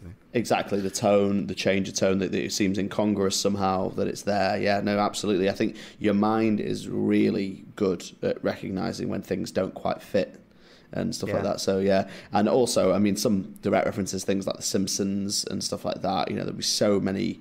I knew Psycho before I saw Psycho, partly because of The Simpsons and other things. But, Blackadder's the same. Like, I think, a lot of my Shakespearean knowledge comes from Blackadder II. Well, it's funny, and I was talking about that it be crone before, like Percy's kind of that character writ large in a sense, isn't he? Because he's the one who's always trying to drag it back to a Shakespearean tone. Or not a Shakespearean tone, but a sombre Elizabethan tone. And it seems like he'll call Blackadder noble. And Blackadder won't let it. Blackadder is not standing for it. Blackadder refuses to be in the age that he's meant to be in. He's just like, I'm not having any truck with any of that. Which is sort of endlessly entertaining. There's something I wanted to say about Bells actually before we move on, because there's, again, in the rewatch, there's one joke where obviously we were talking earlier about Shakespeare and anachronisms and things actually not happening in their correct time periods. It can go massively the other way, where one of the techniques they use for a gag is hugely anachronistic, and actually a lot of people probably won't get it anymore. And it's the other outside location scene. So it's the wooing scene when Blackadder is walking with Bob in the grounds of the country house. And then you get all of the names of these songs scrolling across the bottom on a ticker tape. And for younger listeners, this is because in the 80s, probably up until the late 80s, maybe even early 90s, it was largely because of a company called Telstar, and they would publish compilations of popular music. They were just Muzak greatest hits albums, and they would advertise them on TV, and they would just have these nondescript adverts where they just had little clips of the songs and the names scrolling by on the bottom, and it would always end with, "and many, many more." And that's how you would sell albums in the 80s to a large extent. But that joke, obviously, that doesn't exist anymore. That is so anachronistic. And I'm actually racking my brains to think of any other example in Blackadder where they made such a specific contemporary cultural reference that it kind of no longer works. And I think it's the only time they do it. It's the only reference that I can identify in the whole of Blackadder that is specifically 1980s. And everything else has no real time. I think they're minor elsewhere if they're at all. I mean, it's interesting, isn't it? Because I think Blackadder's dated well in most respects by being a historical sitcom.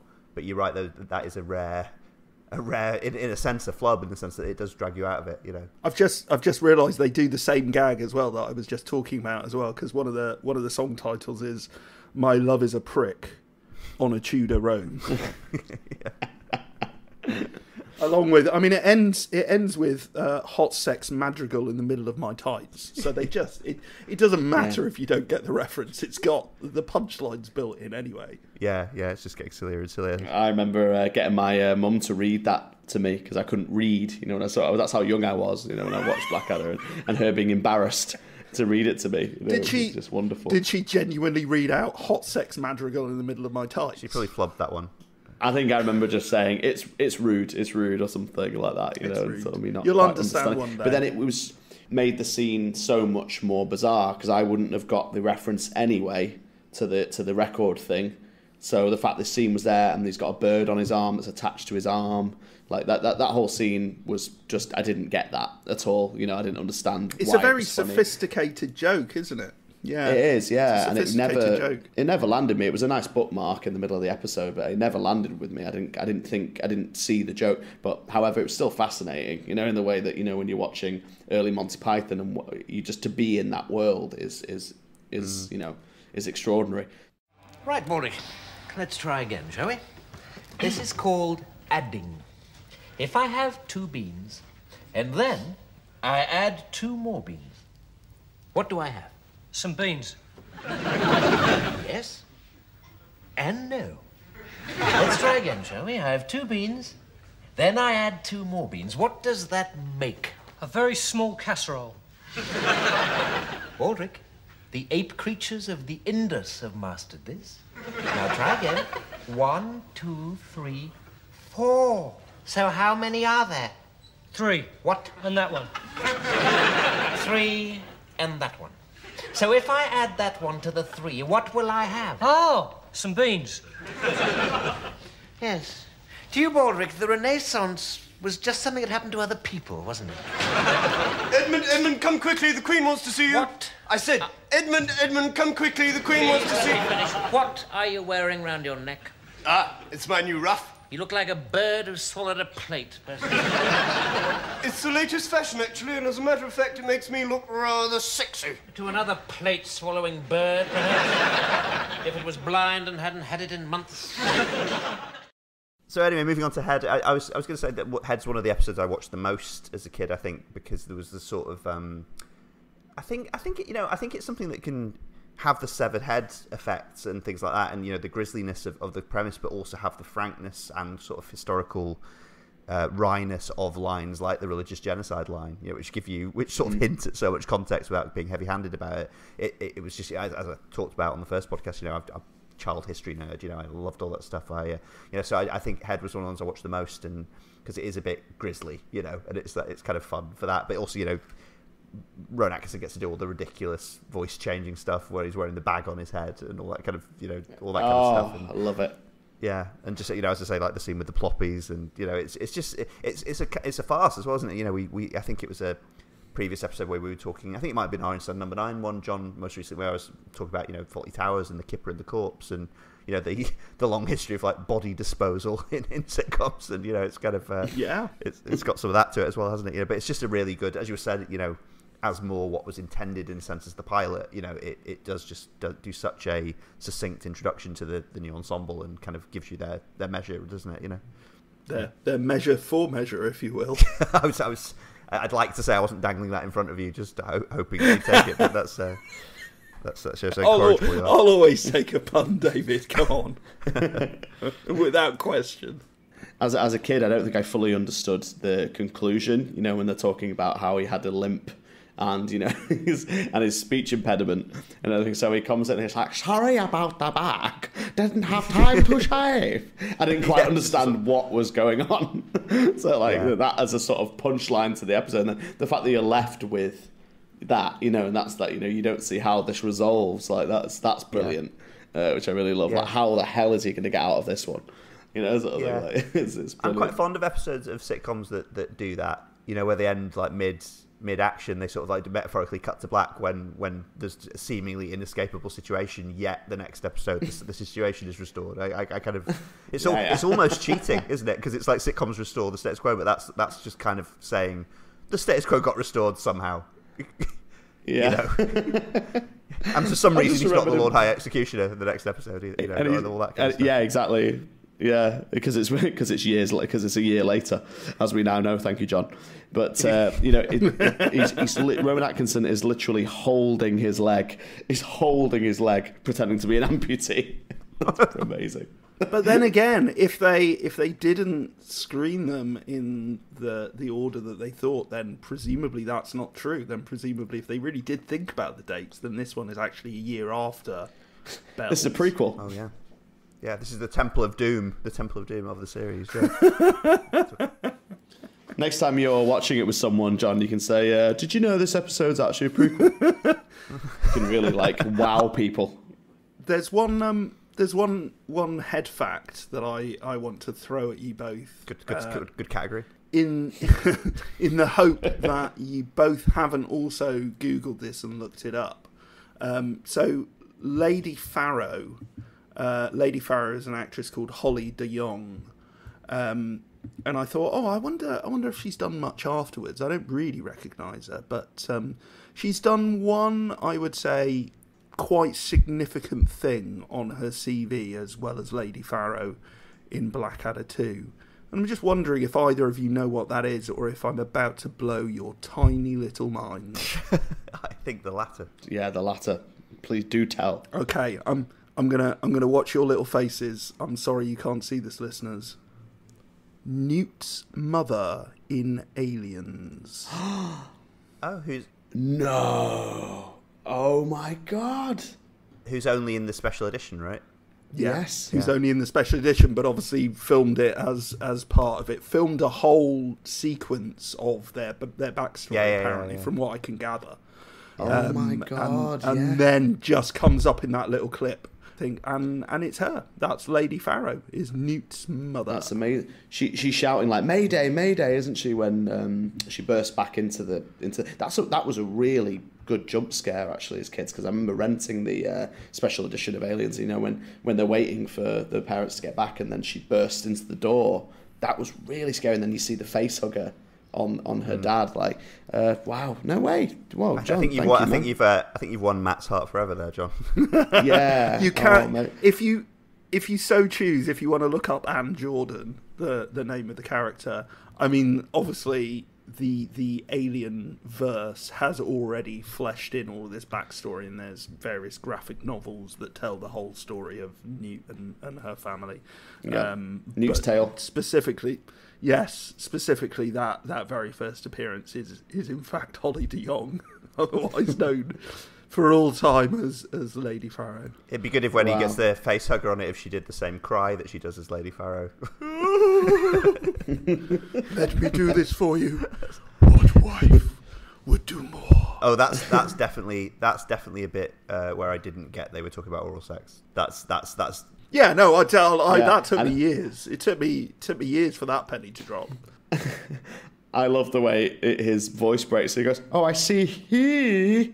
He goes, "Oh," and that must have been something in rehearsals that just kind of came out, wasn't it? Yeah, it's amazing. You're going to tell me his arm's grown back next. The way she drops that line is just fantastic. That's the audience go wild for that, don't they? Because as it dawns on them what's now going to have to happen, it's like, and it's sort of, Percy's processing it at the same time. That's the audience kind of go wild. And you see, Tim McInnery runs back into the room, and he's like, he doesn't quite know when to drop the line because it's it's going to get such a reaction. That's another great pause. That's another great deferred gratification moment. He's going to he'll scream. Oh, it's brilliant! It's joyful. It is so joyful. Well, we'll move on because we've got a few more to cover, but.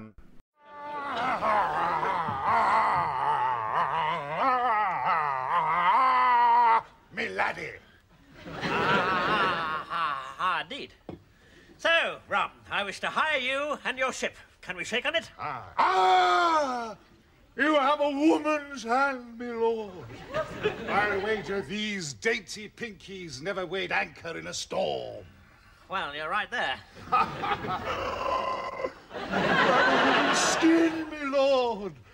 I'll wager it ne'er felt the lash of the cat. Been rubbed with salt and then flayed off by a pirate chief to make fine stockings for his best cabin boy.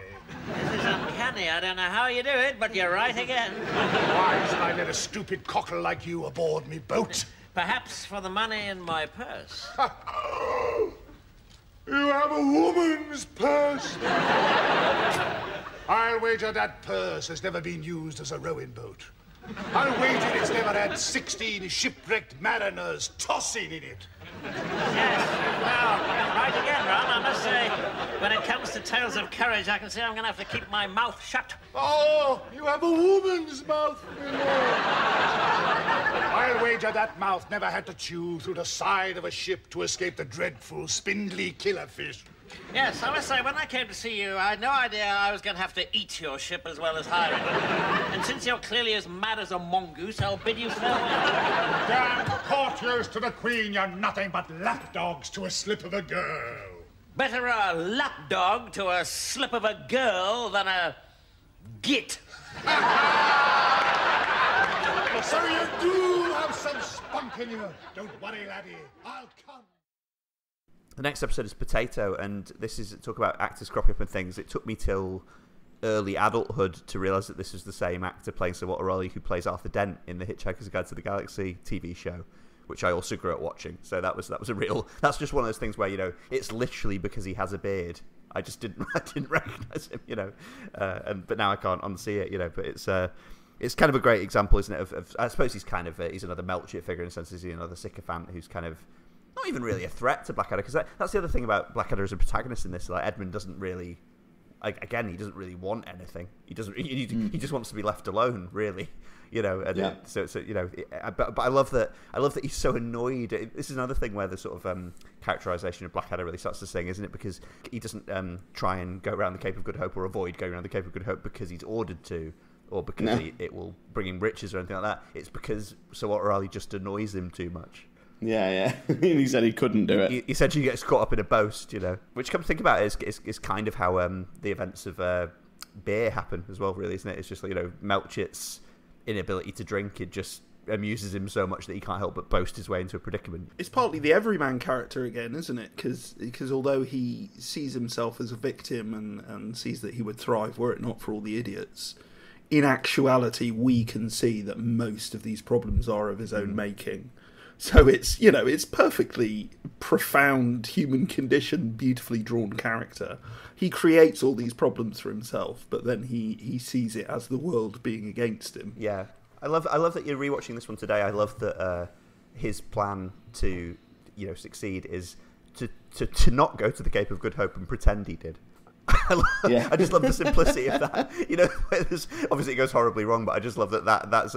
I think even as a kid that made me laugh. I was just like, wow, that could work, right? That brings into question, doesn't it, all the, you know, sort of like the historical explorers and stuff. Like, did they really go where they said they went? And it's like, you know, who was checking? Who was checking? Yeah, who could check? Yeah, that's wonderful. It's absolutely brilliant. And what I really love as well, you know, the way Edmund is looking out the window and he says, like, oh, how extraordinary. He goes, what's extraordinary? Oh, actually, I was planning a trip to the Cape of Good Hope myself. So he's actually looking out the window and he says the line. That was just brilliant. I love it. I mean, I love that, you know, John, you were talking about the fickleness of the Queen's court as well. I love the moment when the Queen decides that she thinks this is a good idea and a cool idea that Blackadder's going to do this, and she remembers how dish he is, and Melchett and Nursey they all just shift sides. You know, they literally travel. The whole court literally travels and stands behind Blackadder, and you see the smug look on his face that says, "This is how it works. I'm just playing the game. I know how this works." He's better at this than Sir Walter Raleigh. Well, but by the end of the episode, Sir Walter Raleigh's just reduced to a pole that she's throwing hoops over. You know. Yeah. I think we'd be remiss if we didn't mention Tom Baker as well, because this is, I think, joint first exposure to Tom Baker for me, because it was either this or it was him playing Puddleglum in the Silver Chair, the BBC Narnia adaptation, which is an extremely different role to this. But it was definitely before I'd seen any of his Doctor Who, you know, because I wasn't really the right age for that, you know. But it was. It's quite a.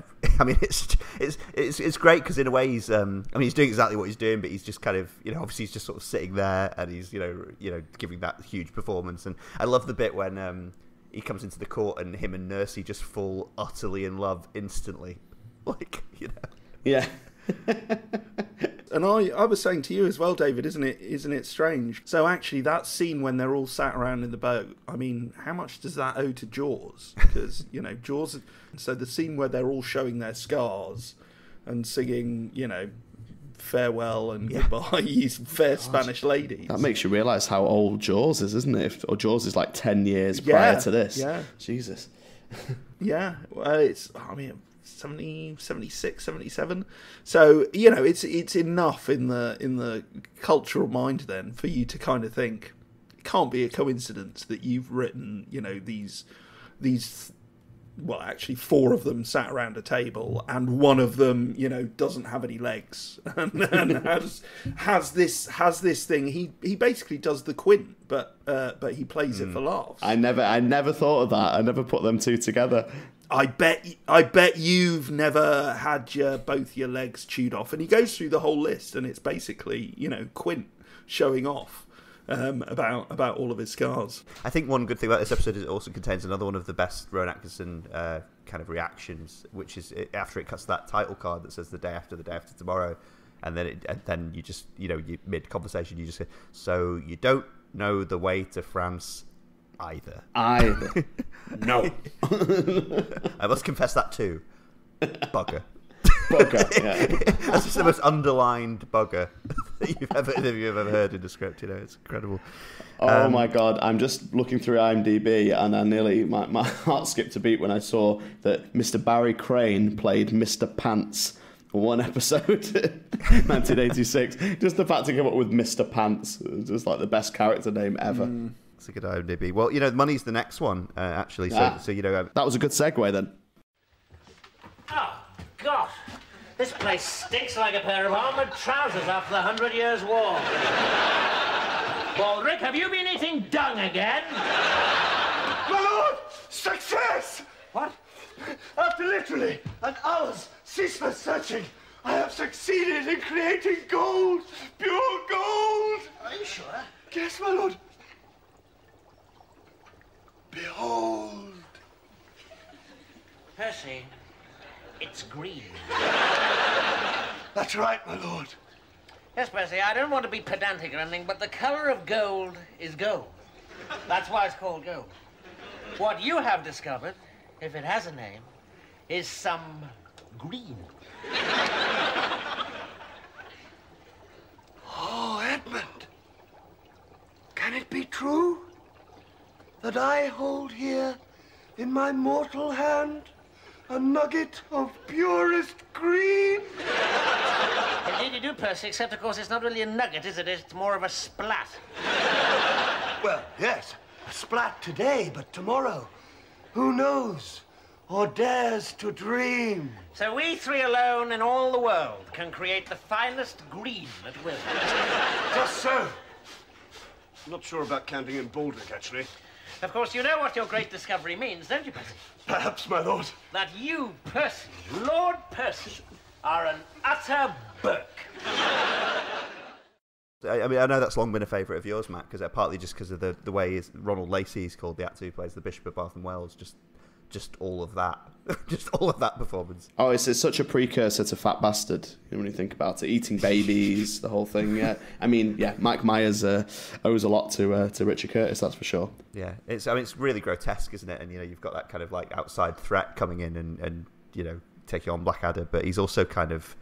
He's a hilarious character, isn't he? Because he is so monstrous and so grotesque, but he's also kind of funny and witty in his own way and stuff like that, you know, like, you know, yeah. You say, like, you enjoy your work, don't you? And things like that, you know, bits of it, yes, you know. The violent bits, yes. I also, it's great as well that this is similar to the Shakespeare thing, where it's just rewired your brain before you're aware of the cultural references. But David knows this. I read quite a bit of history over lockdown. I was reading quite a lot of medieval history. So the Bishop of Bath and Wells crops up, and it's just not psychologically, spiritually, emotionally possible to not put the word the baby before you. If you ever come across the name the Bishop of Bath and Wells, you cannot stop yourself in your head from going, the baby eating Bishop of Bath and Wells. You don't have any children, do you, Blackadder? Yeah, no, he's great. I mean, there's also some lines in this, the way they blackmail him at the end with kind of incriminating portraits.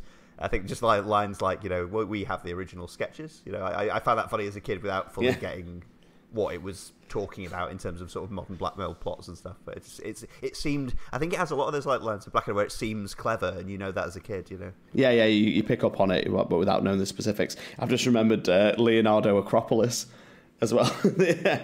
Yes, I was about to say that. Are you any good? Let me present to you Mr. Leonardo Acropolis. Are you any good? No, I am a genius. Right, you better be or you're dead.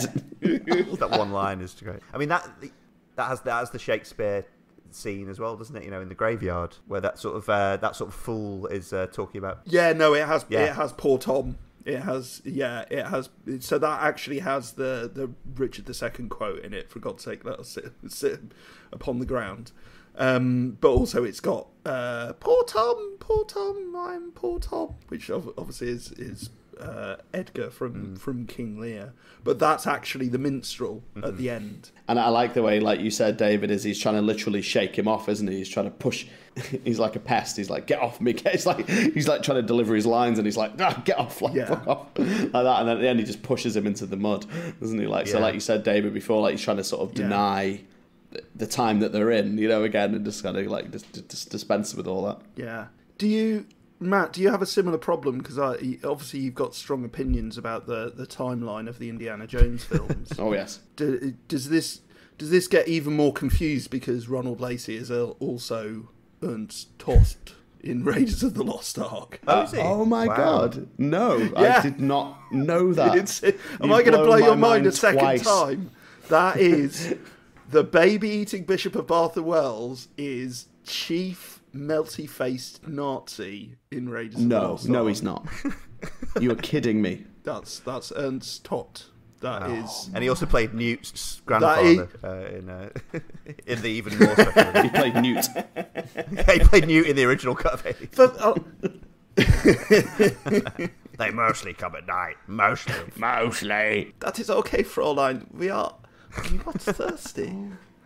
I am the baby-eating Bishop of Bath and Wells. Holy shit! No, I just never put two and two together. And I think it's one of those. I think it's Raiders as well. I think because Raiders is what year is Raiders? 82? Hang on. Raiders comes before Blackadder II. Yeah, before either Blackadder, I think.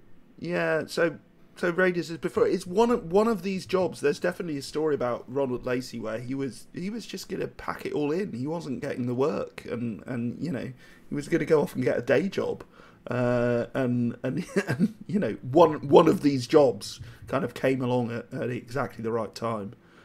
One of these career-defining roles for Ronald Lacey. So I mean, it's the caliber of guest stars. Is you were talking about the third series before, John, and how that might be your favourite. I mean, one of the things the third series carries on is that caliber of guest star, isn't it? That we've obviously touched on some of them, but that has so many highlights as well. I should say before we move on from this episode, one of the highlights for Percy as well is the whole green thing. Oh, alchemy. Yeah, it's just. It's even before the sort of punchline of what he's actually produced. It's just the way he's attacking alchemy as a discipline. As a solution to Blackadder's things. Is it Blackadder's line about you're going to attempt something that's eluded the greatest minds in the Western world in an afternoon? And it's like, yes, I love a challenge. Love a challenge. Oh, it's amazing. I found it very quickly, slightly off topic. I found a really interesting fact the other day about Isaac Newton. So Isaac Newton, as well as being an absolute mathematical genius, who obviously came up with much of our understanding of physics and how the world actually works, was really, really into alchemy. He was trying really hard to create gold from base metal. And I think it's John Maynard Keynes, the economist, spent a load of money to buy a bunch of Sir Isaac Newton's papers at auction, and he got them home, and they were like, "But these are all your calculations for trying to turn base metal into gold. You're mad. You were also a complete madman." It's one of those strange things, isn't it? Like with Arthur Conan Doyle being, the creator of like the arch rationalist of fiction, but also being into seances and stuff like that. It's just these strange things that the human interest is large enough to encompass. Let us discuss That's your inheritance. Ah, yes, good. A little drink first? Drink, wicked child. Drink is urine from the last leper in hell. Oh, no. No, this is only water. This is a house of simple purity. Bring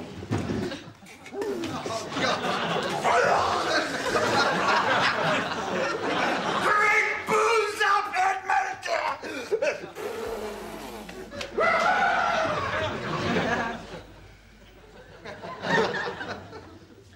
Do you know that man? No? He called you Edmund. Oh, no, him. Oh, yes, I do.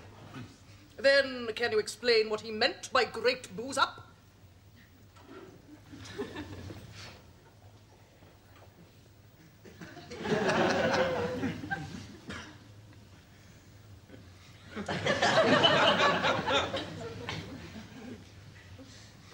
Yes, I can. My friend is a missionary, and on his last visit abroad, brought back with him the chief of a famous tribe. His name is Great Boo. He's been suffering from sleeping sickness, and he's obviously just woken. Because, as you heard, Great Boo's up. Well done, Edmund. And I think I'd better just go and visit him. First, over to you. You know, moving on to beer, because that's one that we watched an awful lot as kids, wasn't it, Matt? You know, that was really one of our kind of favourite episodes in general, and I think it's partly because of, you know, Miriam Margolyes showing up. I read, actually, one of the things I read up this time was, you know, the guy who plays her husband in that, you know, Lord Whiteadder or whatever he's called, you know, he that was meant to be Jim Broadbent again. Yeah. That was meant to be a reunion. They couldn't get him for whatever reason, that series, but that was meant to be another kind of, you know, probably quietly scene-stealing role for Jim Broadbent, you know. Oh, that would have been great. But yeah, I think we liked that episode so much because it was an excuse to slap each other and say, "Wicked child." Yeah, that's probably true. I was thinking actually that this one's one of the ones where it's so obviously a sitcom template.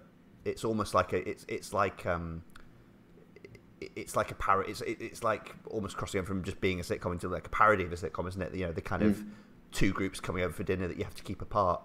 You know, you're having to impress and having to have a party at the same time. It's just kind of, I don't know if, you know, it seems like the sort of thing that would have been done on I Love Lucy or, you know, The Honeymooners or Dick Van Dyke, doesn't it? You know, if it wasn't, you know, but it seems as old as the hills. And watching it this time, that almost took me out of it a little bit because I was kind of like, this is so, you know, I'm not saying it's like a bad episode. It's really funny. You know, there's loads of great performances in it. You know, it's farcical, it's enjoyable, but like it's kind of, it's one of those ones where you can almost see them looking around for like, what other stuff could we do here?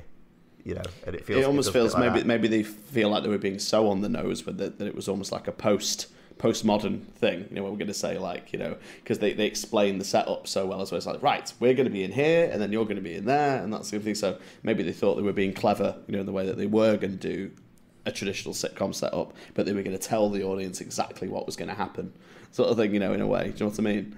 Like, who knows? Or maybe they just thought, we're running out of ideas. Let's do this. Yeah. This is, correct me if I'm wrong, this is, I think, the episode where Baldrick says, because we are not at home to Mr. Cock. That's right, yeah, he's been briefed. Correct. I mean, this I've referenced it before, but this has the great booze up moment where, you know, the guy runs in and loudly vomits in the fireplace and yells, "Great booze up, Edmund," and then Lady Whiteadder's just, you know, do you know what that man meant? You know, can you explain what he meant by great booze up? And that's the zoom in, isn't it, to Rowan Atkinson, where he sketches out enough. What I love about that is, if you really think about it, he sketches out enough of the story to begin telling the story, but has not got there yet. So it's kind of like he starts the moment he can't delay any longer, but he's still having to lay down the train track like Gromit in the wrong trousers rapidly. Yeah. He's suffering from sleeping sickness.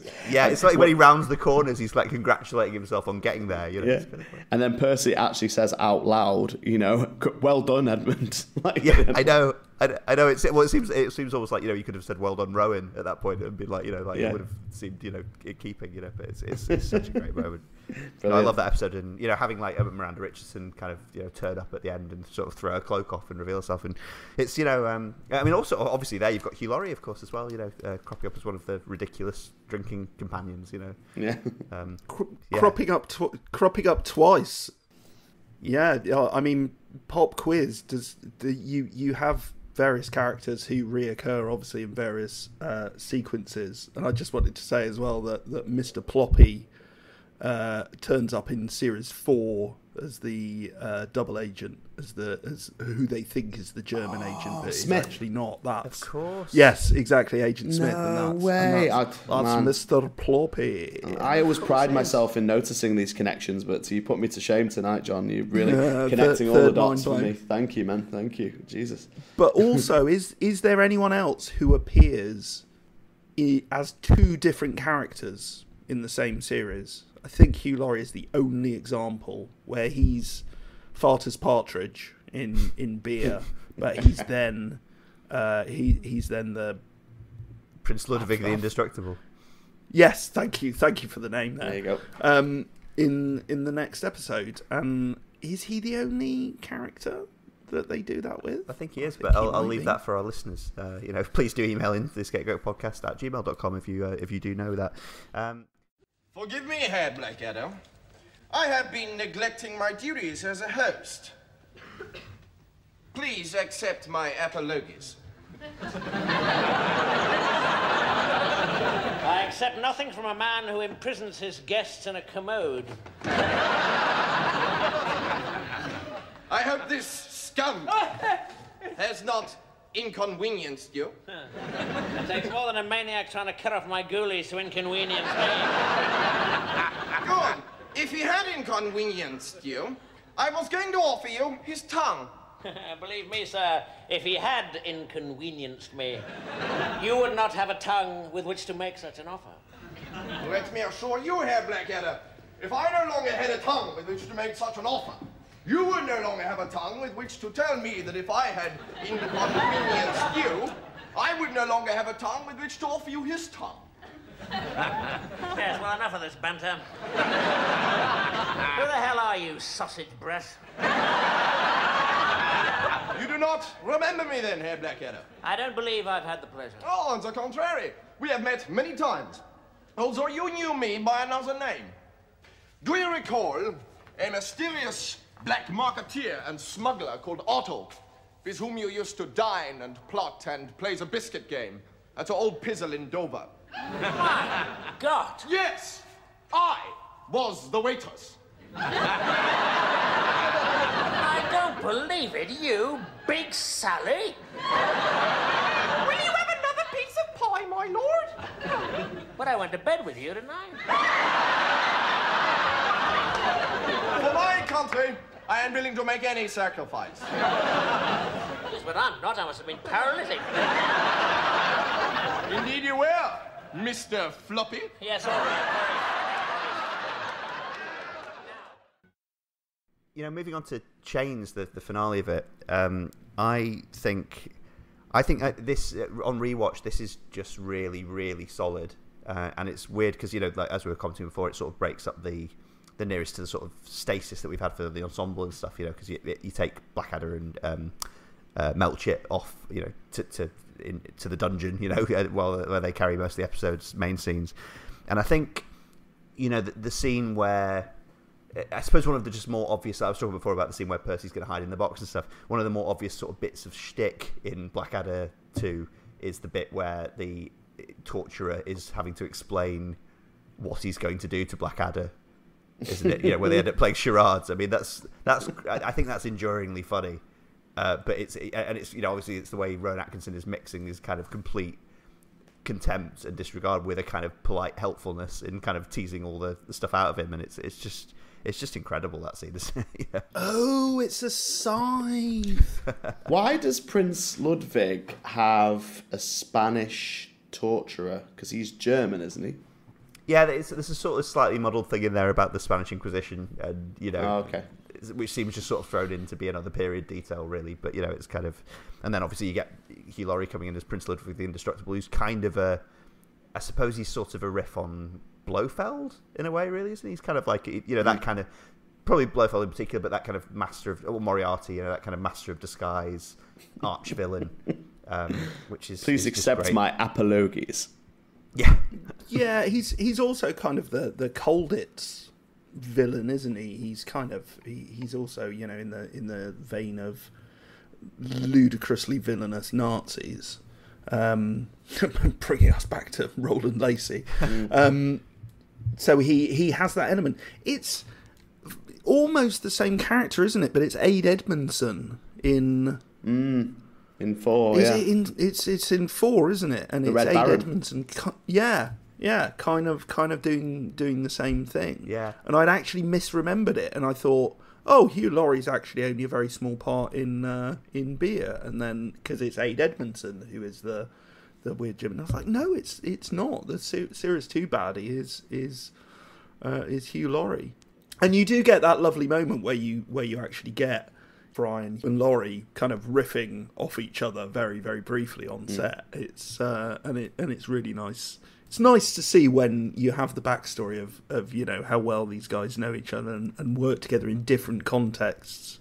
To see that play out in Blackadder is always exciting. Yeah, it's nice to see the double acts put back together again. But what I loved about this one is that he is in so much immediate danger, but he never has any fear for some reason, which he plays everything like he's just completely comfortable and fine. And I think that always made me laugh, because I just thought the box that he's in from a start should be incredibly painful, but the fact that he's at no point, even when he's turning the key like sort of making the device work, he's like, oh, for God's sake, how can you question me?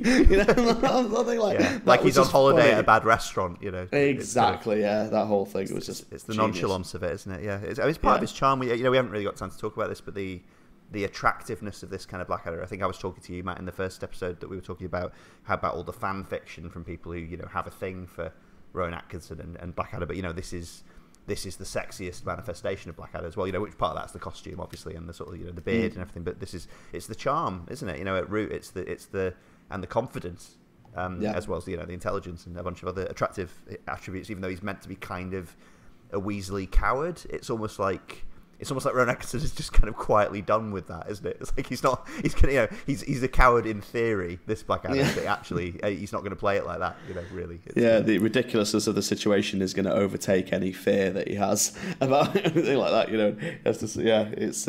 He's sort of selective in his fear. Yeah, and it makes him a very flexible, a believable and consistent but useful character to point out various ridiculousnesses as well, isn't it? Because he can always pivot back to that point of I'm kind of on my pedestal here, just laughing at all this, or being as you say, like mildly irritated by it, but never more than that. Takes more than a lunatic trying to cut off my ghoulies to inconvenience me. That's one of the greatest lines ever. Yeah, again, it's all in the delivery, isn't it? It's all in the delivery. It's all Rowan Atkinson. Yeah, no, I agree. I mean, I remember it's funny, we talked about the ending of the first series of Blackadder, and I had this sort of like theory that they basically all end, well, not theory, but this observation that they all end in death, really, and all end, like Blackadder 4 most famously, but this even has that sort of slightly tacked on weird ending where during the credits apparently Prince Ludwig has somehow taken over and killed the entire cast. And he poses as Miranda. So Miranda Richardson gets to close out the series with Hugh Laurie overdubbed over, and I remember finding that very eerie as a kid. This would be before I'd seen the first series, but because it's got that spooky kind of, is it like a bell tolling and like wind howling over it, and it's kind of just the uncanniness of Miranda Richardson being overdubbed and things like that. It's meant to be a laugh line, but it's sinister enough. You've got like the cast with like blood-flecked mouths and things like that. And it's just kind of, there's all dead on the floor and everything. Yeah, that's true. It was just the abruptness. I think more than that was just the abruptness of it. It was just like okay, even as a kid, I was like that's how they're seeing it out. Then are they? Well, they're really pushing it as well, aren't they? They're kind of going, okay, we're asking you to believe we've got a character who really is Elizabeth I. We know we're making a comedy here, but we're going to have Sir Walter Raleigh. We're going to refer to things that were actually contemporary and happening at the time. And our very last gag is going to be to say that Elizabeth I actually had been taken over and impersonated by a mad, villainous German, and therefore the royal family are descendants of that mad, villainous German, and they're like, that's the final joke we're going with, and we know it's absurd. You've already bought into the absurdity of us setting everything in this historical period, but we're gonna do one last gag that's gonna make you go, oh.